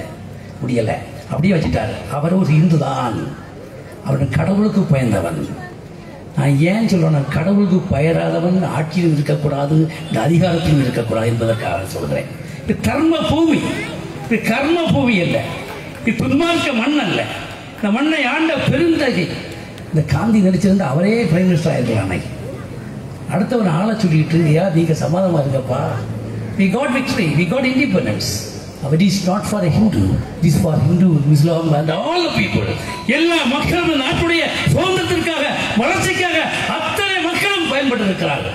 இப்போ ஒரு கூட்டம் எத்து கூட்டம் மாதிரி வந்திருக்கு. எத்தனை நாள் ஓடுது. ஆனால் இப்போ எனக்கு சொல்கிற 5 மினிட் டைம் அதிகம் பேசலை, சப்ஜெக்டை அப்படி விட்டுறேன். ஆனால் டைமிங்கை தந்துட்டீங்கன்னா பேசுவேன். ஆனால் நாடு அழியாதபடி பாதுகாப்பதற்கு நீங்கள் தான் பொறுப்பெடுக்க வேண்டும். நீங்கள் தான் பொறுப்பெடுக்க வேண்டும். Tomorrow day after tomorrow you will come to our hand. இதில் திருப்புவார்கள். மூடனா இருக்கான் இல்லையா, முட்டலாக இருக்கான் இல்லையா, தப்பு செய்கிறான் இல்லையா, அவனே திருந்தி வருவான். அதான் அவங்க பிரேயர் அல்லாட்ட கேளுங்கன்னு சொல்கிறேன்.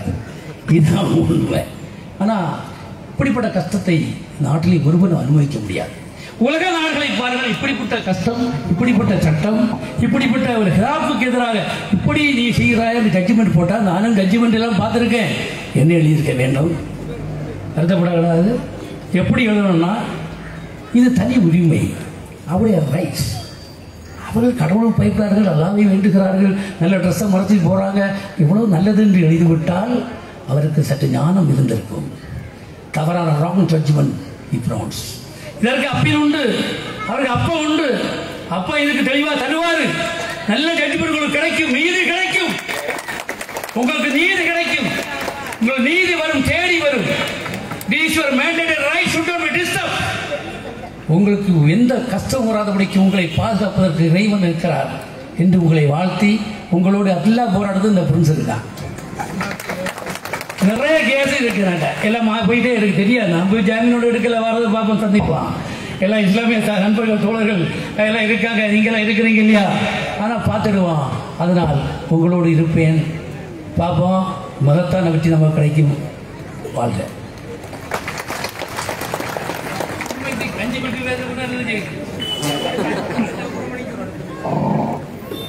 நல்ல ஒரு கண்டன உரையாற்றிய பிரின்ஸ் எம்எல்ஏ அவர்களுக்கு நன்றி. அடுத்தபடியாக எஸ்டிபி கட்சியினுடைய மாநில துணைத் தலைவர் மரியாதைக்குரிய சகோதரர் அப்துல் ஹபீர் அவர்களை கண்டன உரையாற்றுமாறு அழைக்கிறேன்.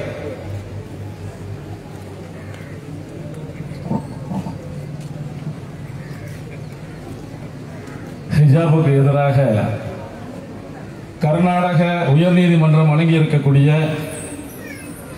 தீர்ப்பை எதிர்த்து தமிழகம் முழுவதும் நடைபெற்றுக் கொண்டிருக்கக்கூடிய போராட்டங்களில் இன்று கன்னியாகுமரி மாவட்டம் நாகர்கோவில் அனைத்து ஜமாத்து கூட்டமைப்புகள், அரசியல் அமைப்புகள் சார்பாக நடத்தப்பட்டுக் கொண்டிருக்கக்கூடிய இந்த கூட்டத்தினுடைய தலைவர் ஒருங்கிணைப்பாளர் எம்ஏ கான், மரியாதைக்குரிய எம்ஏ கான், இணை ஒருங்கிணைப்பாளர் ஜிஸ்டி உட்பட வருகை தந்திருக்கக்கூடிய அத்துணை பேரின் மீதும் படைத்த இறைவனின் சாந்தியும் சமாதானமும் உண்டாகட்டும் என்று நான் ஆரம்பமாக பிரார்த்தனை செய்து கொள்கிறேன். கொடுத்த நேரத்துக்குள்ள முடிச்சிடுறேன். அன்பார்ந்த சகோதர சகோதரிகளே, பள்ளி கல்லூரிகளிலே ஹிஜாப் அணியக்கூடாது என்று தடை நீதிமன்றம் மூலமாக. கர்நாடகாவிலும் போராட்டம் நடந்து கொண்டிருக்கிறது, தமிழகத்திலும் நாம் போராடி கொண்டிருக்கிறோம். நாம் போராடி கொண்டிருக்கக்கூடிய அதே காலகட்டத்திலே குஜராத் மாநிலத்திலே பள்ளி கல்லூரிகளிலே பகவத்கீதையை நாங்கள் பாடமாக மாற்றுவோம் என்று அந்த மாநில அரசு சொல்லுகிறது. உத்தரப்பிரதேச மாநிலத்திலே பள்ளியிலே படிக்கக்கூடிய மாணவர்களிடம் உறுதிமொழி வாங்கப்படுகிறது என்னவென்றால், நான் இந்த நாட்டை நேசிப்பேன், இந்த நாட்டிலே இந்துத்துவ சாம்ராஜ்யத்தை உருவாக்குவதற்காக நான் எத்தகைய யுத்தத்தையும் எதிர்கொள்வதற்கு தயாராகுவேன், அனைவரையும் எதிர்த்து போரிடுவதற்கு கூட நான் தயாராகுவேன் என்று மாணவர்களிடத்திலே உறுதிமொழி வாங்கப்படுகிறது. ஹிஜாபுக்கு போராடி கொண்டிருக்கக்கூடிய அதே தருணம் இதுக்கெல்லாம் என்ன செய்ய போறோம்? இந்த ஹிஜாபுடைய போராட்டத்திற்கு மத்தியில் தான் இந்தியாவினுடைய பிரதமர் மோடி அவர்கள் பாராளுமன்ற உறுப்பினர்கள் அனைவரையும் காஷ்மீர் ஃபைல் என்ற படத்தை பார்க்க சொல்லுகிறார். யாருக்கு சொல்றாரு மோடி? பாராளுமன்ற உறுப்பினர்கள் எல்லாம் பார்த்தே தீர வேண்டுமாம் காஷ்மீர் ஃபைல். இதே சமயத்தில் இதே காலகட்டத்தில் இந்தியாவினுடைய துணை ஜனாதிபதி வெங்கையா நாயுடு சொல்லுகிறார், ஏன் கல்வி கூடங்களிலே காவி பாடமாக மாறக்கூடாது? சேமா பார்க்கலாம். இது எல்லாம் 1999, 2000, 2010, 2022 அல்ல. 2022 மார்ச் பிப்ரவரியில ஒத்த தினங்களிலே நடக்கிறது. இங்கே ஹிஜாபுக்கு தடை, அங்கே பகவத்கீதையை நாங்கள் அமல்படுத்துவோம், இங்கே இஸ்லாமியர்களை கொள்ளுவதற்கு உறுதிமொழி வாங்கப்படுகிறது, அங்கே பிரதமர் காஷ்மீர் ஃபைலை பார்க்க சொல்கிறார், துணை ஜனாதிபதி ஏன் காவிமயமாக கூடாது என்கிறார். நாம் என்ன செய்ய போகிறோம்? இந்த எழுச்சி மிகுந்த இந்த கூட்டத்தில் நான் உங்களுக்கு சிந்தனையை தூண்ட வேண்டும் என்பதற்காகத்தான் என் கருத்தை நான் இங்கே வலியுறுத்துகின்றேன். ஹிஜாபுக்கு எதிராக கோஷமிட்டு ஹிஜாபு போராட்டத்தோடு நம்முடைய உணர்வுகளை சொல்லி அமரக்கூடிய தருவாயில் நாம் இந்தியாவில் வாழவில்லை. நீங்கள் குறித்து வைத்துக் கொள்ளுங்கள். கன்னியாகுமரி மாவட்டம் நாகர்கோயிலிலே குடியிருக்கக்கூடிய இந்த மக்கள் உட்பட தமிழகத்திலே வாழ்ந்து கொண்டிருக்கக்கூடிய 7.5 கோடி தமிழர்கள் உட்பட இந்தியாவிலே இருக்கக்கூடிய 20 கோடி முஸ்லிம்கள் உட்பட 130 கோடி இந்தியர்கள் உட்பட நிறம் மறந்து, இனம் மறந்து, மொழி மறந்து, கலாச்சாரம் மறந்து ஐயா பால பிரஜாதிபதி அவர்கள் இங்கு சொன்ன அந்த சத்திய போதனைகளை எல்லாம் தூக்கி எறிந்து விட்டு இந்தியாவை சூறையாடுவதற்கு, தமிழர்களை சூறையாடுவதற்கு, தமிழர்களை, இஸ்லாமியர்களை, தலித்துகளை, கிறிஸ்தவர்களை கொல்வதற்கு ஒரு கூட்டம் தயாராகி விட்டது, தயாராகி கொண்டிருக்கிறார். அவர்கள் தங்கள் செயல் திட்டத்தை செயல்படுத்த தொடங்கிவிட்டார்கள். இது இஸ்லாமியர்கள் எதிர்த்து போராடக்கூடிய ஒற்றை போராட்டமாக சுருக்கப்படுகிறது. நாம் அதிலிருந்து மீளாய்வு செய்ய வேண்டும் என்பதைத்தான் இந்த தருணத்திலே நான் உங்களுக்கு சொல்லுகிறேன். நான் கேட்டேன், இதற்கெல்லாம் நாம் என்ன செய்ய போகிறோம்? கொஞ்சம் முன்னாடி அப்படியே நான் வாரேன். 1980களிலே டெல்லி அசாம் படுகொலை, 1850 தொடங்கி 92 இடிக்கப்பட்டு 2000 தீர்ப்பு வழங்கப்பட்ட பாபரியினுடைய பிரச்சனை, 94 நடந்த மும்பை கலவரம், 2002 நடந்த குஜராத்தினுடைய பெரும் கலவரம், இனப்படுகொலை, ஆண்டாண்டு காலமாக தங்களுக்கான தனி அந்தஸ்திலே செயல்பட்டுக் கொண்டிருந்த காஷ்மீரினுடைய 370 பிரிவு ரத்து செய்யப்பட்டது. என்ன எதிர்வினையை நாம் ஆற்றினோம்? என்ன செயல்பாட்டு திட்டம் நம்மிடத்தில் இருக்கிறது? இதையெல்லாம் இழந்து விட்டோம். இதெல்லாம் நம்மை விட்டு போய்விட்டது. இன்று ஹிஜாபுக்காக கூடுகிறோம். 2 வருடங்களுக்கு முன்னால் குடியுரிமை திருத்த சட்ட மசோதாவுக்கு எதிராக கூடினோம். என்ன செயல்பாட்டு திட்டம் இருக்கிறது? ஆனால் நாம் ஒற்றை இலக்கோடு, ஒரு செயல்பாட்டு திட்டத்தோடு இனி வேலை செய்ய வேண்டிய கடமை இருக்கிறது என்பதை நான் இந்த எதிர்ப்பு கூட்டத்தின் வாயிலாக உங்களுக்கு சொல்ல கடமைப்பட்டிருக்கிறேன். ஹிஜாப் என்பதை 2 விதமாக பாருங்கள். ஷரியா அடிப்படையில் அதற்கான எதிர்ப்பை நாம் துல்லியமாக செயல்படுத்த வேண்டிய கடமை இருக்கிறது. இன்னொரு பக்கம் இந்திய ஜனநாயகத்தினுடைய அரசியல் அமைப்பு சட்டத்தின் வாயிலாக அதற்கான எதிர்ப்பை நாம் துல்லியமாக செயல்படுத்த வேண்டியிருக்கிறது. ஹிஜாப் என்பது இந்திய அமைப்பு சட்டம் தந்த உரிமை. ஆனால் கர்நாடக பள்ளி கல்லூரிகளிலே மதவெறியை தூண்டுகிறார்கள். ஹிஜாப் போட்டு வரக்கூடாது என்பதற்காக காவி துண்டுகளை கொடுத்து கயவாளி மாணவர்களை அதற்கு எதிராக திரட்டிவிட்டு மதவெறியை தூண்டுகிறது கர்நாடக அரசு. அந்த மதவெறிக்கு சாபரம் வீசுகிறது, ஆதரவு அளிக்கிறது கர்நாடக நீதிமன்றம். நாம் கேட்பது அமைப்பு சட்ட உரிமை, அவர்கள் பேசுவது மதவெறி. நாம் எடுக்க வேண்டிய தீர்மானம் என்ன, இலக்கு என்ன, நாம் பயணிக்க வேண்டிய இலக்கு என்ன, இதை நாம் மீளாய்வு செய்ய வேண்டிய கடமையில் இருக்கிறோம் என்பதால் தான் நான் உங்களிடத்திலே சொல்லுகிறேன். ஷரியா அடிப்படையில் பாருங்க, இந்த ஹிஜாப் விஷயத்தை விட்டு கொடுத்துட்டு போயிட முடியுமா? எப்படி இஸ்லாமியத்தினுடைய அடிப்படை கடமைகளை, அடிப்படை சாராம்சங்களை நாம் விட்டுக் கொடுத்து போக முடியும்? அப்ப என்ன செய்யணும்? ஒரு அடையாள போராட்டம் இதற்கான தீர்வுகள் அல்ல. ஒரு உணர்ச்சி மிகுந்த ஆர்ப்பாட்டங்களும் போராட்டங்களும் இதற்கான தீர்வுகள் அல்ல. ஒரு நீண்ட இலக்கோடு, நீண்ட செயல்பாட்டு திட்டத்தோடு, இன்னும் நான் வெளிப்படையாக சொல்லுகிறேன், எந்த மதசார்பற்ற அரசியல் கட்சிகளையும் 100% நம்ப இல்லாமல் இஸ்லாமியர்கள் முஸ்லிம்கள் தனித்து வலிமையாக களமாட வேண்டிய ஒரு சூழலை நோக்கி நம்முடைய செயல் திட்டம் முன்னேற வேண்டும். நான் சொன்ன எல்லா பிரச்சனையிலும் எல்லா அரசியல் கட்சியும் இன்னைக்கு மோடியை பேசுறோம், சிஏஏ, பாபரி மசீது, காஷ்மீரினுடைய இஷ்யூல நான் பட்டியல் போட்ட அத்தனை விஷயங்களிலும் அதற்கு முன்னால் ஆட்சி செய்த காங்கிரஸ் இருக்கிறது. யாரை நம்புவது? நாம் தான் முடிவெடுக்க வேண்டும்.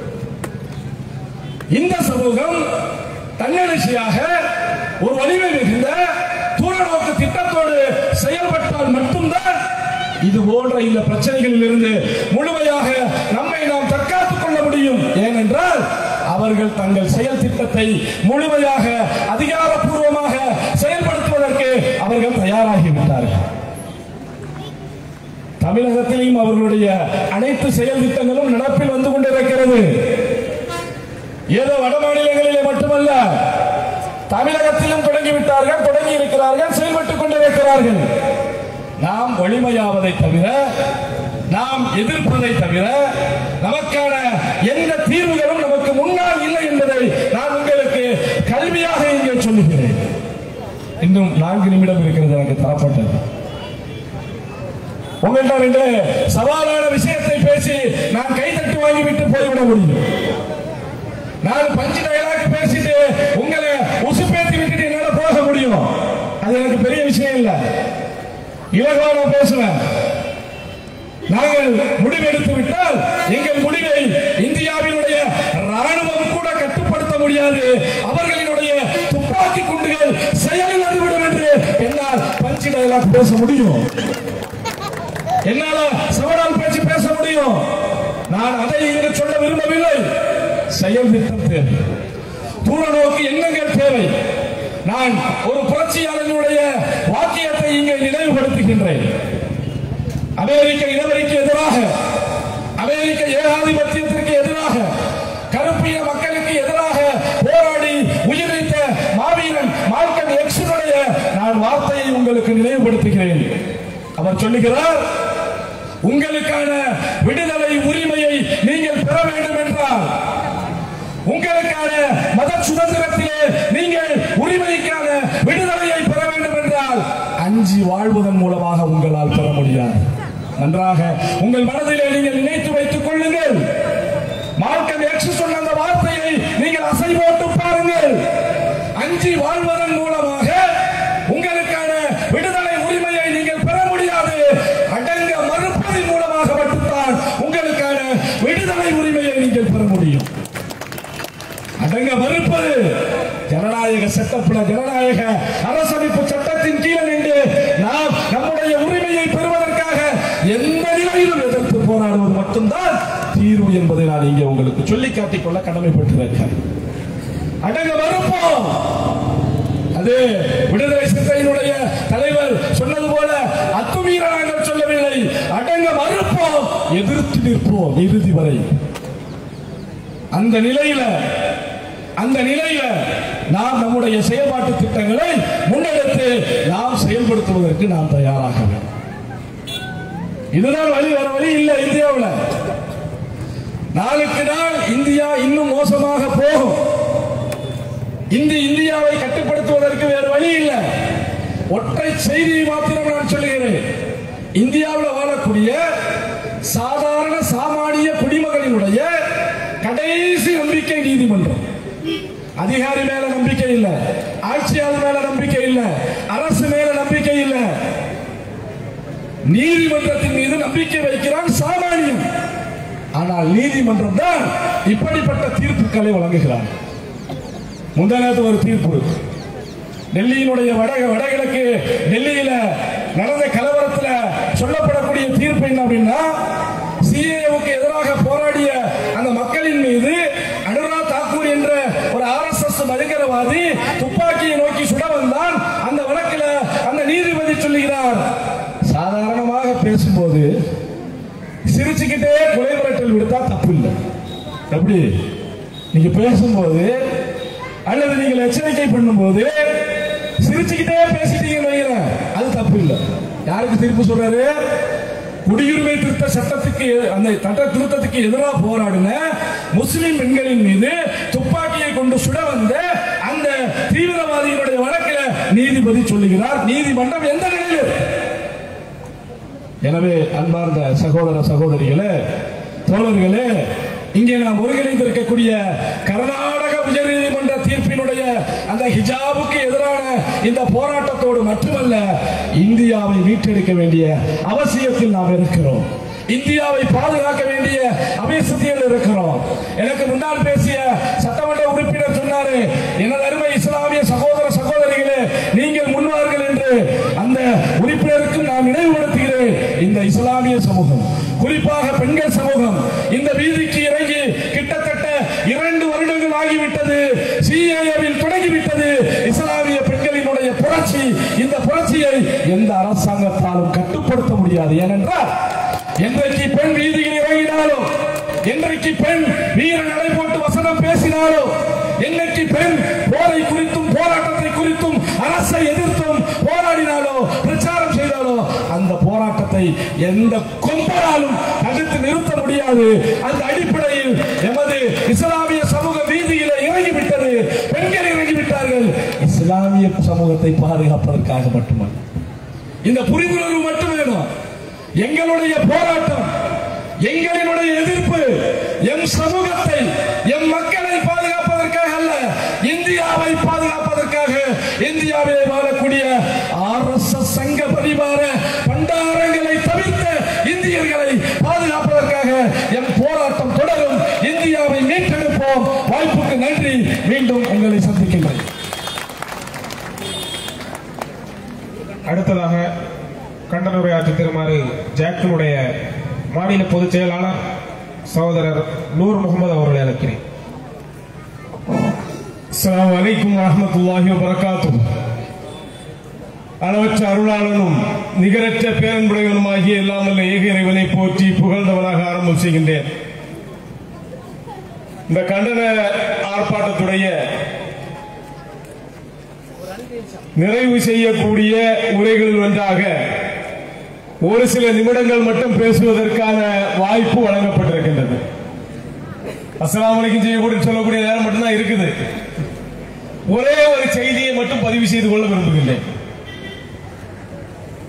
கர்நாடக உயர் நீதிமன்றத்தில் வழக்கு கொடுத்த மாணவியர்கள், உடுப்பி, குந்தாபுரா போன்ற பகுதியை சார்ந்த மாணவியர்கள் வழக்கு கொடுத்தது இங்கே என்னுடைய சகோதரிகள் அணிந்திருப்பதை போன்ற பர்தாக்களை அணிந்து கல்லூரிகளுக்கு செல்ல வேண்டும் என்பதற்காக அல்ல. எதற்கு கொடுத்தாங்க? அந்த வழக்கு சீருடைகளுடைய அதே நிறத்தில் முக்காடுகளை அணிந்து செல்வதற்கு எங்களுக்கு அனுமதிக்க வேண்டும். என்ன வழக்கு? சீருடைக்கு எதிரான வழக்கு அல்ல. சீருடையுடைய அதே நிறத்தில் முக்காடுகள் அணிந்து செல்வதற்கு எங்களை அனுமதிக்க வேண்டும். காலம் காலமாக கர்நாடகாவில் அனுமதிக்கப்பட்டிருந்த ஒன்று. கர்நாடகாவில் 15 ஆண்டு காலங்கள் இந்த உடுப்பியாக இருக்கட்டும், குந்தாபுராவாக இருக்கட்டும், மங்களூராக இருக்கட்டும், அந்த பகுதியில் வாழ்ந்தவர் என்கிற அடிப்படையில் எனக்கு தெரியும். அங்குள்ள சகோதரிகள் ஹிஜாப் அணிந்துதான் பள்ளி கல்லூரிக்கு செல்வார்கள். அப்ப வழக்கு என்ன? முக்காடு அணிந்து சீருடையுடைய நிறத்தில் முக்காடு அணிந்து செல்ல வேண்டும் என்று. தீர்ப்பு என்ன? ஹிஜாப் அணிவது it is not an essential practice in Islam. இஸ்லாத்துடைய அத்தியாவசியமான நடைமுறைகளில் ஒன்று அல்ல என்பது தீர்ப்பு. எதற்கு வழக்கு கொடுக்கப்படுகின்றது? எதற்கு தீர்ப்பு கொடுக்கப்படுகின்றது? அந்த தீர்ப்பாவது சரியான முறையில் இருக்கின்றதா? இது இஸ்லாமிய மார்க்கத்தில் கட்டாயமான ஒன்று என்பதற்கான எந்த ஆதாரங்களையும் தரவில்லை என்று தீர்ப்பில் குறிப்பிடக்கூடிய நீதிபதி வழக்கை தள்ளுபடி செய்ய வேண்டியதுதானே. ஆனால் வழக்குக்கு தீர்ப்பு வழங்குகின்றார். ஒட்டுமொத்த முஸ்லிம் சமூகத்திற்கும் எந்த ஆதாரமும் இல்லை என்று சொல்லிவிட்டு தீர்ப்பு வழங்கக்கூடிய அசம்பந்தத்தை நாம் பார்த்துக் கொண்டிருக்கின்றோம். ஆக முஸ்லிம் சமூகத்திற்கு எதிராக, இஸ்லாமியர்களுடைய அடையாளங்களுக்கு எதிரான அத்துமீறல்கள் நடந்து கொண்டிருக்கின்றது. இந்த அத்துமீறல்களுக்கு எதிரான தொடரான போராட்டங்கள் நடைபெறக்கூடிய அதே நேரத்தில்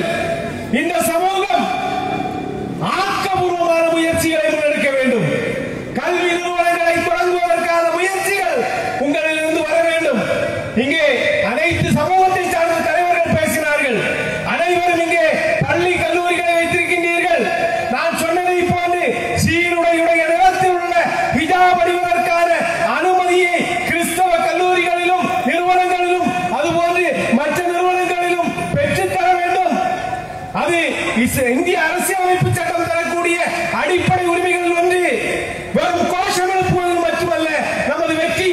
உங்களுடைய பிள்ளைகளை ஹிஜாப் அணிய சொல்லி பள்ளிக்கூடங்களுக்கு அனுப்ப வேண்டும். அனுப்புவீங்களா? கோஷம் பண்ணா போதுமா? உங்களுடைய பிள்ளைகளை ஹிஜாப் அணிய சொல்லி பள்ளி கல்லூரிகளுக்கு அனுப்பினால்தான் இந்த போராட்டம் அடுத்த கட்டத்தை நோக்கி செல்லும். உங்களுடைய போராட்டம் வெற்றியை நோக்கி செல்ல வேண்டும் என்று சொன்னால் இஸ்லாமிய சமூகம் கல்வி நிறுவனங்களை உருவாக்கக்கூடிய சமூகமாக மாற வேண்டும். ஆட்சி பொறுப்பை அடையக்கூடிய வாய்ப்புகளை ஏற்படுத்த வேண்டும். இன்ஷா அல்லாஹ் அப்படிப்பட்ட ஒரு நிலையை நோக்கி, ஆக்கப்பூர்வமான நிலையை நோக்கி நாம் முன்னேறி செல்ல வேண்டும். கர்நாடகாவுடைய ஹைகோர்ட்டுடைய அந்த தீர்ப்பை வன்மையாக கண்டித்து, நேரம் இருந்தால் நிறைய தகவல்கள் பேச இருந்தாலும் என்னுடைய உரையை நிறைவு செய்கின்றேன். அஸ்ஸலாமு அலைக்கும் வரஹ்மத்துல்லாஹி வபரகாத்துஹு. அடுத்தபடியாக முஸ்லீம் லீக்கினுடைய பொறுப்புதாரி அப்துல் ரஷீத் அவர்களை கண்டன உரையாற்றுமாறு அழைக்கிறேன். அஸ்ஸலாமு அலைக்கும். ஜமாத் கூட்டமைப்பின் தலைவர் செயலாளர் அவர்களே மற்றும் அனைத்து ஜமாத்தின் பிரதிநிதிகளே, இயக்கங்களின் தளபதிகளே, உங்கள் அனைவருக்கும் எனது முதற்கண் சலாத்தினை தெரிவித்துக் கொள்கிறேன். ஏக இறைவனின் சாந்தியும் சமாதானம் நம் அனைவருக்கும் உரித்தாக. நாம் கைபர் போல் கடவாய் மொழி வந்தவர்கள் அல்ல, கடலோர தெண்டலாக வந்தவர்கள் இந்த மண்ணின் மைந்தர்கள். நமக்கு இந்த இந்தியன் என்ற உரிமை அனைவருக்கும் உண்டு. எல்லாரையும் போல் என்று சொல்வதை விட எல்லாரையும் விட நாம் இந்த சுதந்திரத்துக்காக பாடுபட்ட ஒரு சமுதாயம். இந்த அரசு சுதந்திர போராட்டத்துக்கு எதிராக செயல்பட்ட ஒரு கூட்டம்தான் இந்த அரசை கைப்பற்றிக் கொண்டிருக்கிறது. இவர்கள் மல்டி பர்பஸ், அதாவது பல நோக்கு கொள்கையிலே செயல்பட்டுக் கொண்டிருக்கிறார்கள். ஹிஜாப் என்பது நமக்கு எதிரானது என்று மட்டும் நாங்கள் கருதவில்லை. இது ஒரு பெண் சமுதாயத்திற்கு எதிரானது. அத்துடன் இவர்களுடைய இந்திய சமூகத்தை இவர்களுடைய செயல்பாட்டில் இருந்து மறக்கடிக்க செய்யக்கூடிய ஒரு வினை. அதாவது விலைவாசி ஏறிவிட்டது. அதே மாதிரி மற்ற எல்லா விதமான குற்றச் செயல்களிலும் முன் வரிசையிலே இருக்கிறது இந்தியா. இதை மக்கள் மறக்க வேண்டும், மறக்கடிக்கப்பட வேண்டும் என்பதற்காகவே இந்த அரசு ஹிஜாப் என்ற ஒரு ஆயுதத்தை எடுத்துக் கொண்டிருக்கிறது. பல காலகட்டங்களிலே பலவிதமான ஆயுதங்கள் எடுத்ததில் இப்பொழுது தற்பொழுது ஹிஜாப் என்ற ஆயுதம் எடுத்திருக்கிறது. இதிலும் பல நோக்கு கொள்கை இருக்கிறது. ஒன்று, இன்றைய காலகட்டத்திலே இஸ்லாமிய சமுதாய பெண்மணிகள் முன்னேறி கொண்டிருக்கிறார்கள். விஞ்ஞான ரீதியாக விஞ்ஞானிகள் வரை ஆகிக் கொண்டிருக்கிறார்கள். அவர்களை தடுத்து நிறுத்த பள்ளிகளிலும் கல்லூரிகளிலும் போக விடாமல் ஆக்குவதற்கு இது ஒரு தடையாக எடுத்துக்கொண்டிருக்கிறார்கள். அதை நாம் முறியடிக்க ஒற்றுமையாக செயல்பட வேண்டும் என்று கேட்டுக்கொண்டு, சுதந்திர கிடைக்கக்கூடிய காலகட்டத்திலே 20 தீர்மானங்கள் காயிதே மில்லத் அவர்கள் வைத்த போது 12 தீர்மானங்கள் ஒவ்வொன்றாக தீர்மானம் தோற்கடிக்கப்பட்டன. இறுதியிலே வைஸ்ராயின் உதவியோடு 8 தீர்மானங்கள் நிறைவேற்றப்பட்டது. அந்த 8 தீர்மானங்களில் சிலவைதான் மைனாரிட்டிக்கு உரிமை. அந்த உரிமை அம்பேத்கர் சட்டத்திலே கொண்டு வந்த போது எதிர்த்தவர்கள் தான் இன்றைய ஆட்சியாளர்கள். அவர்கள் சமுதாயத்திற்கு காலம் நேரம் இல்லாத காரணத்தினால் கூடுதல் பேச விடாமல் பக்கத்திலே இடையூறு செய்து கொண்டிருக்கிறார்கள். இந்த கண்டனத்தை நாம் அரசுக்கு தெரிவிப்பதோடு நாம் இங்கு தெரிந்து கூடவில்லை, நம்மை கூட வைத்திருக்கிறார்கள். மேலும் மேலும் என்ஆர்சி சிஏ போல நம்மளை தொடர் போராட்டங்களுக்கு ஆளாக்காமல் இதை வாபஸ் பெறும்படி இந்த நீதிமன்ற இதாக இருந்தாலும் சரி, இந்திய யூனியன் முஸ்லிம் லீக் பாராளுமன்றத்திலே ஒரு ஒத்திவைப்பு தீர்மானம் கொண்டு வந்திருக்கிறது. அதற்கு நாம் நல்ல ஒரு தீர்வு கிடைக்க வேண்டும் என்று விரும்பி அதற்கான துவா செய்து எல்லோரும் ஒற்றுமையாக செயல்படும் என்று வேண்டிக் கொண்டு சலாம் தெரிவித்துக் கொள்கிறேன். அஸ்ஸலாமு அலைக்கும்.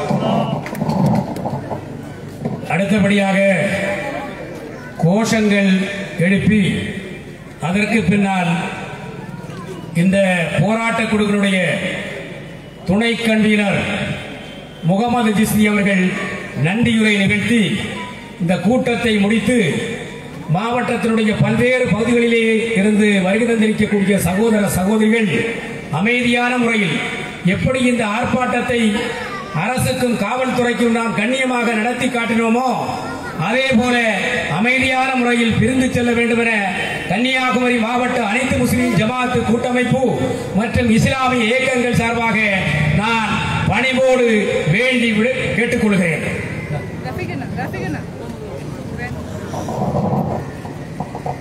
இன்குலாப் சிந்தாபாத், மக்கள் புரட்சி சிந்தாபாத், மக்கள் புரட்சி சிந்தாபாத், மக்கள் புரட்சி சிந்தாபாத், மக்கள் புரட்சி சிந்தாபாத். அஸ்ஸலாம் அஸ்ஸலாம் அஸ்ஸலாம் அஸ்ஸலாம் அஸ்ஸலாம் அஸ்ஸலாம் அஸ்ஸலாம் அஸ்ஸலாம். ஹிஜாப் தடையை எதிர்த்து நின்ற ஹிஜாப் தடையை எதிர்த்து நின்ற ஹிஜாப் தடையை எதிர்த்து நின்ற வீர பெண்மணிகளுக்கு வீர பெண்மணிகளுக்கு ஆயிரம் ஆயிரம் அஸ்ஸலாம், ஆயிரம் ஆயிரம் அஸ்ஸலாம், ஆயிரம் ஆயிரம் அஸ்ஸலாம். ஆயிரம் ஆயிரம் அஸ்ஸலாம். ஹிஜாப் எங்கள் பெண்கள் உரிமை, ஹிஜாப் எங்கள் பெண்கள் உரிமை, ஹிஜாப் எங்கள் பெண்கள் உரிமை. ஹிஜாப் எங்கள் பெண்கள் உரிமை. அதை அனுமதிப்பது அரசின் கடமை, அதை அனுமதிப்பது அரசின் கடமை, அதை அனுமதிப்பது அரசின் கடமை. அதை அனுமதிப்பது அரசின் கடமை. சங்கிகளின் வரிப்பயணம், சங்கிகளின் வரிப்பயணம், சங்கிகளின் வரிப்பயணம் சங்கிகளின் வரிப்பயணம் இந்திய ஒன்றா சேர்ந்து இந்திய ஒன்றா சேர்ந்து அரசியல் அமைப்பு வழங்கிய அரசியலமைப்பு வழங்கிய உரிமைகளை பறிக்காது. உரிமைகளை பறிக்காதே. இந்து ராஷ்டிர என்ற கனவு, இந்திய ராஷ்டிர என்ற கனவு, இந்து ராஷ்டிரா என்ற கனவு இந்திய ராஷ்டிரா என்ற கனவு ஒருபோதும் பலிக்காது, ஒருபோதும் பலிக்காது, ஒருபோதும் பலிக்காது. ஒருபோதும் பலிக்காது. ஜெய் ஸ்ரீராம் என்ற முழக்கம் ஜெய் ஸ்ரீராம் என்ற முழக்கம் மக்களை மதமாய் பிரிக்குது, மக்கள் மதமாய் பிரிக்குது, மக்களை மதமாய் பிரிக்குது. மக்கள் மதமாய் பிரிக்குது. வெல்லட்டும் வெல்லட்டும் வெல்லட்டும் வெல்லட்டும் வெல்லட்டும் வெல்லட்டும். வெல்லட்டும் வெல்லட்டும். ஒற்றுமைக்கான போராட்டம் ஒற்றுமைக்கான போராட்டம் வெல்லட்டும் வெல்லட்டும். வெல்லட்டும் வெல்லட்டும். இந்த அனைத்து முஸ்லிம் ஜமாத் கூட்டமைப்பு சார்பாக நடைபெற்ற இந்த ஹிஜாபினுடைய தீர்ப்புக்கு எதிரான இந்த ஆர்ப்பாட்டத்திற்கு தலைமையேற்று நடத்தி தந்த அனைத்து முஸ்லிம் ஜமாத்தினுடைய பொதுச் செயலாளர் மரியாதைக்கும் பாசத்துக்கும் உரிய எம்ஏ கான் அவர்களே, அதே போல நாங்கள் வந்து இப்படி ஒரு இஷ்யூவுக்கான ஒரு ஆர்ப்பாட்டத்தை நடத்த வேண்டும் என்று அவர்களை அணுகும் பொழுது உடனடியாக எங்களுக்கு ஒத்துழைத்த அந்த ஜமாத் பெடரேஷனுடைய நிர்வாகிகள் அனைவர்களுக்கும், அதே போன்று குமரி மாவட்டத்தினுடைய அனைத்து இங்கு பெருந்திரளாக மக்களை திரட்டி கொண்டு வந்த அனைத்து ஜமாத்தினுடைய நிர்வாகிகளுக்கும் தலைவர்களுக்கும் அனைத்து கருத்து வேறுபாடுகளையும் மறந்து இங்கு ஒன்றாக இந்த பொது பிரச்சனைக்கு ஒன்றிணைந்த அனைத்து இயக்கங்களுடைய தலைவர்களுக்கும் சிறப்பு விருந்தினராக கலந்து கொண்ட இயக்கத்தினுடைய அனைத்து இயக்கத்தினுடைய மாநில பொறுப்பாளர்களுக்கும் இந்த நேரத்தில் என்னுடைய சலாத்தையும் நன்றியையும் தெரிவித்துக் கொண்டு என்னுடைய இந்த நன்றியுரையை நிறைவு செய்கிறேன். வாஹிர் தாவானா அல்ஹம்துலில்லாஹி ரப்பில் ஆலமீன். அஸ்ஸலாமு அலைக்கும் வரஹ்மத்துல்லாஹி வபரகாத்துஹு.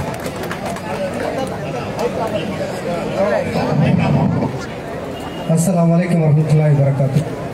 ஒரு முக்கிய அறிவிப்பு, சகோதரிகள் அந்த இடத்துல அப்படி நிற்குமாறு கேட்டுக்கொள்கின்றோம்.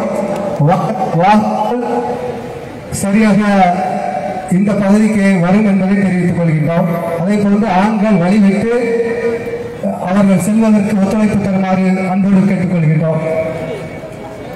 சகோதரிகள் அதே இடத்துல நிற்குமாறு அன்போடு கேட்டுக்கொள்கின்றோம்.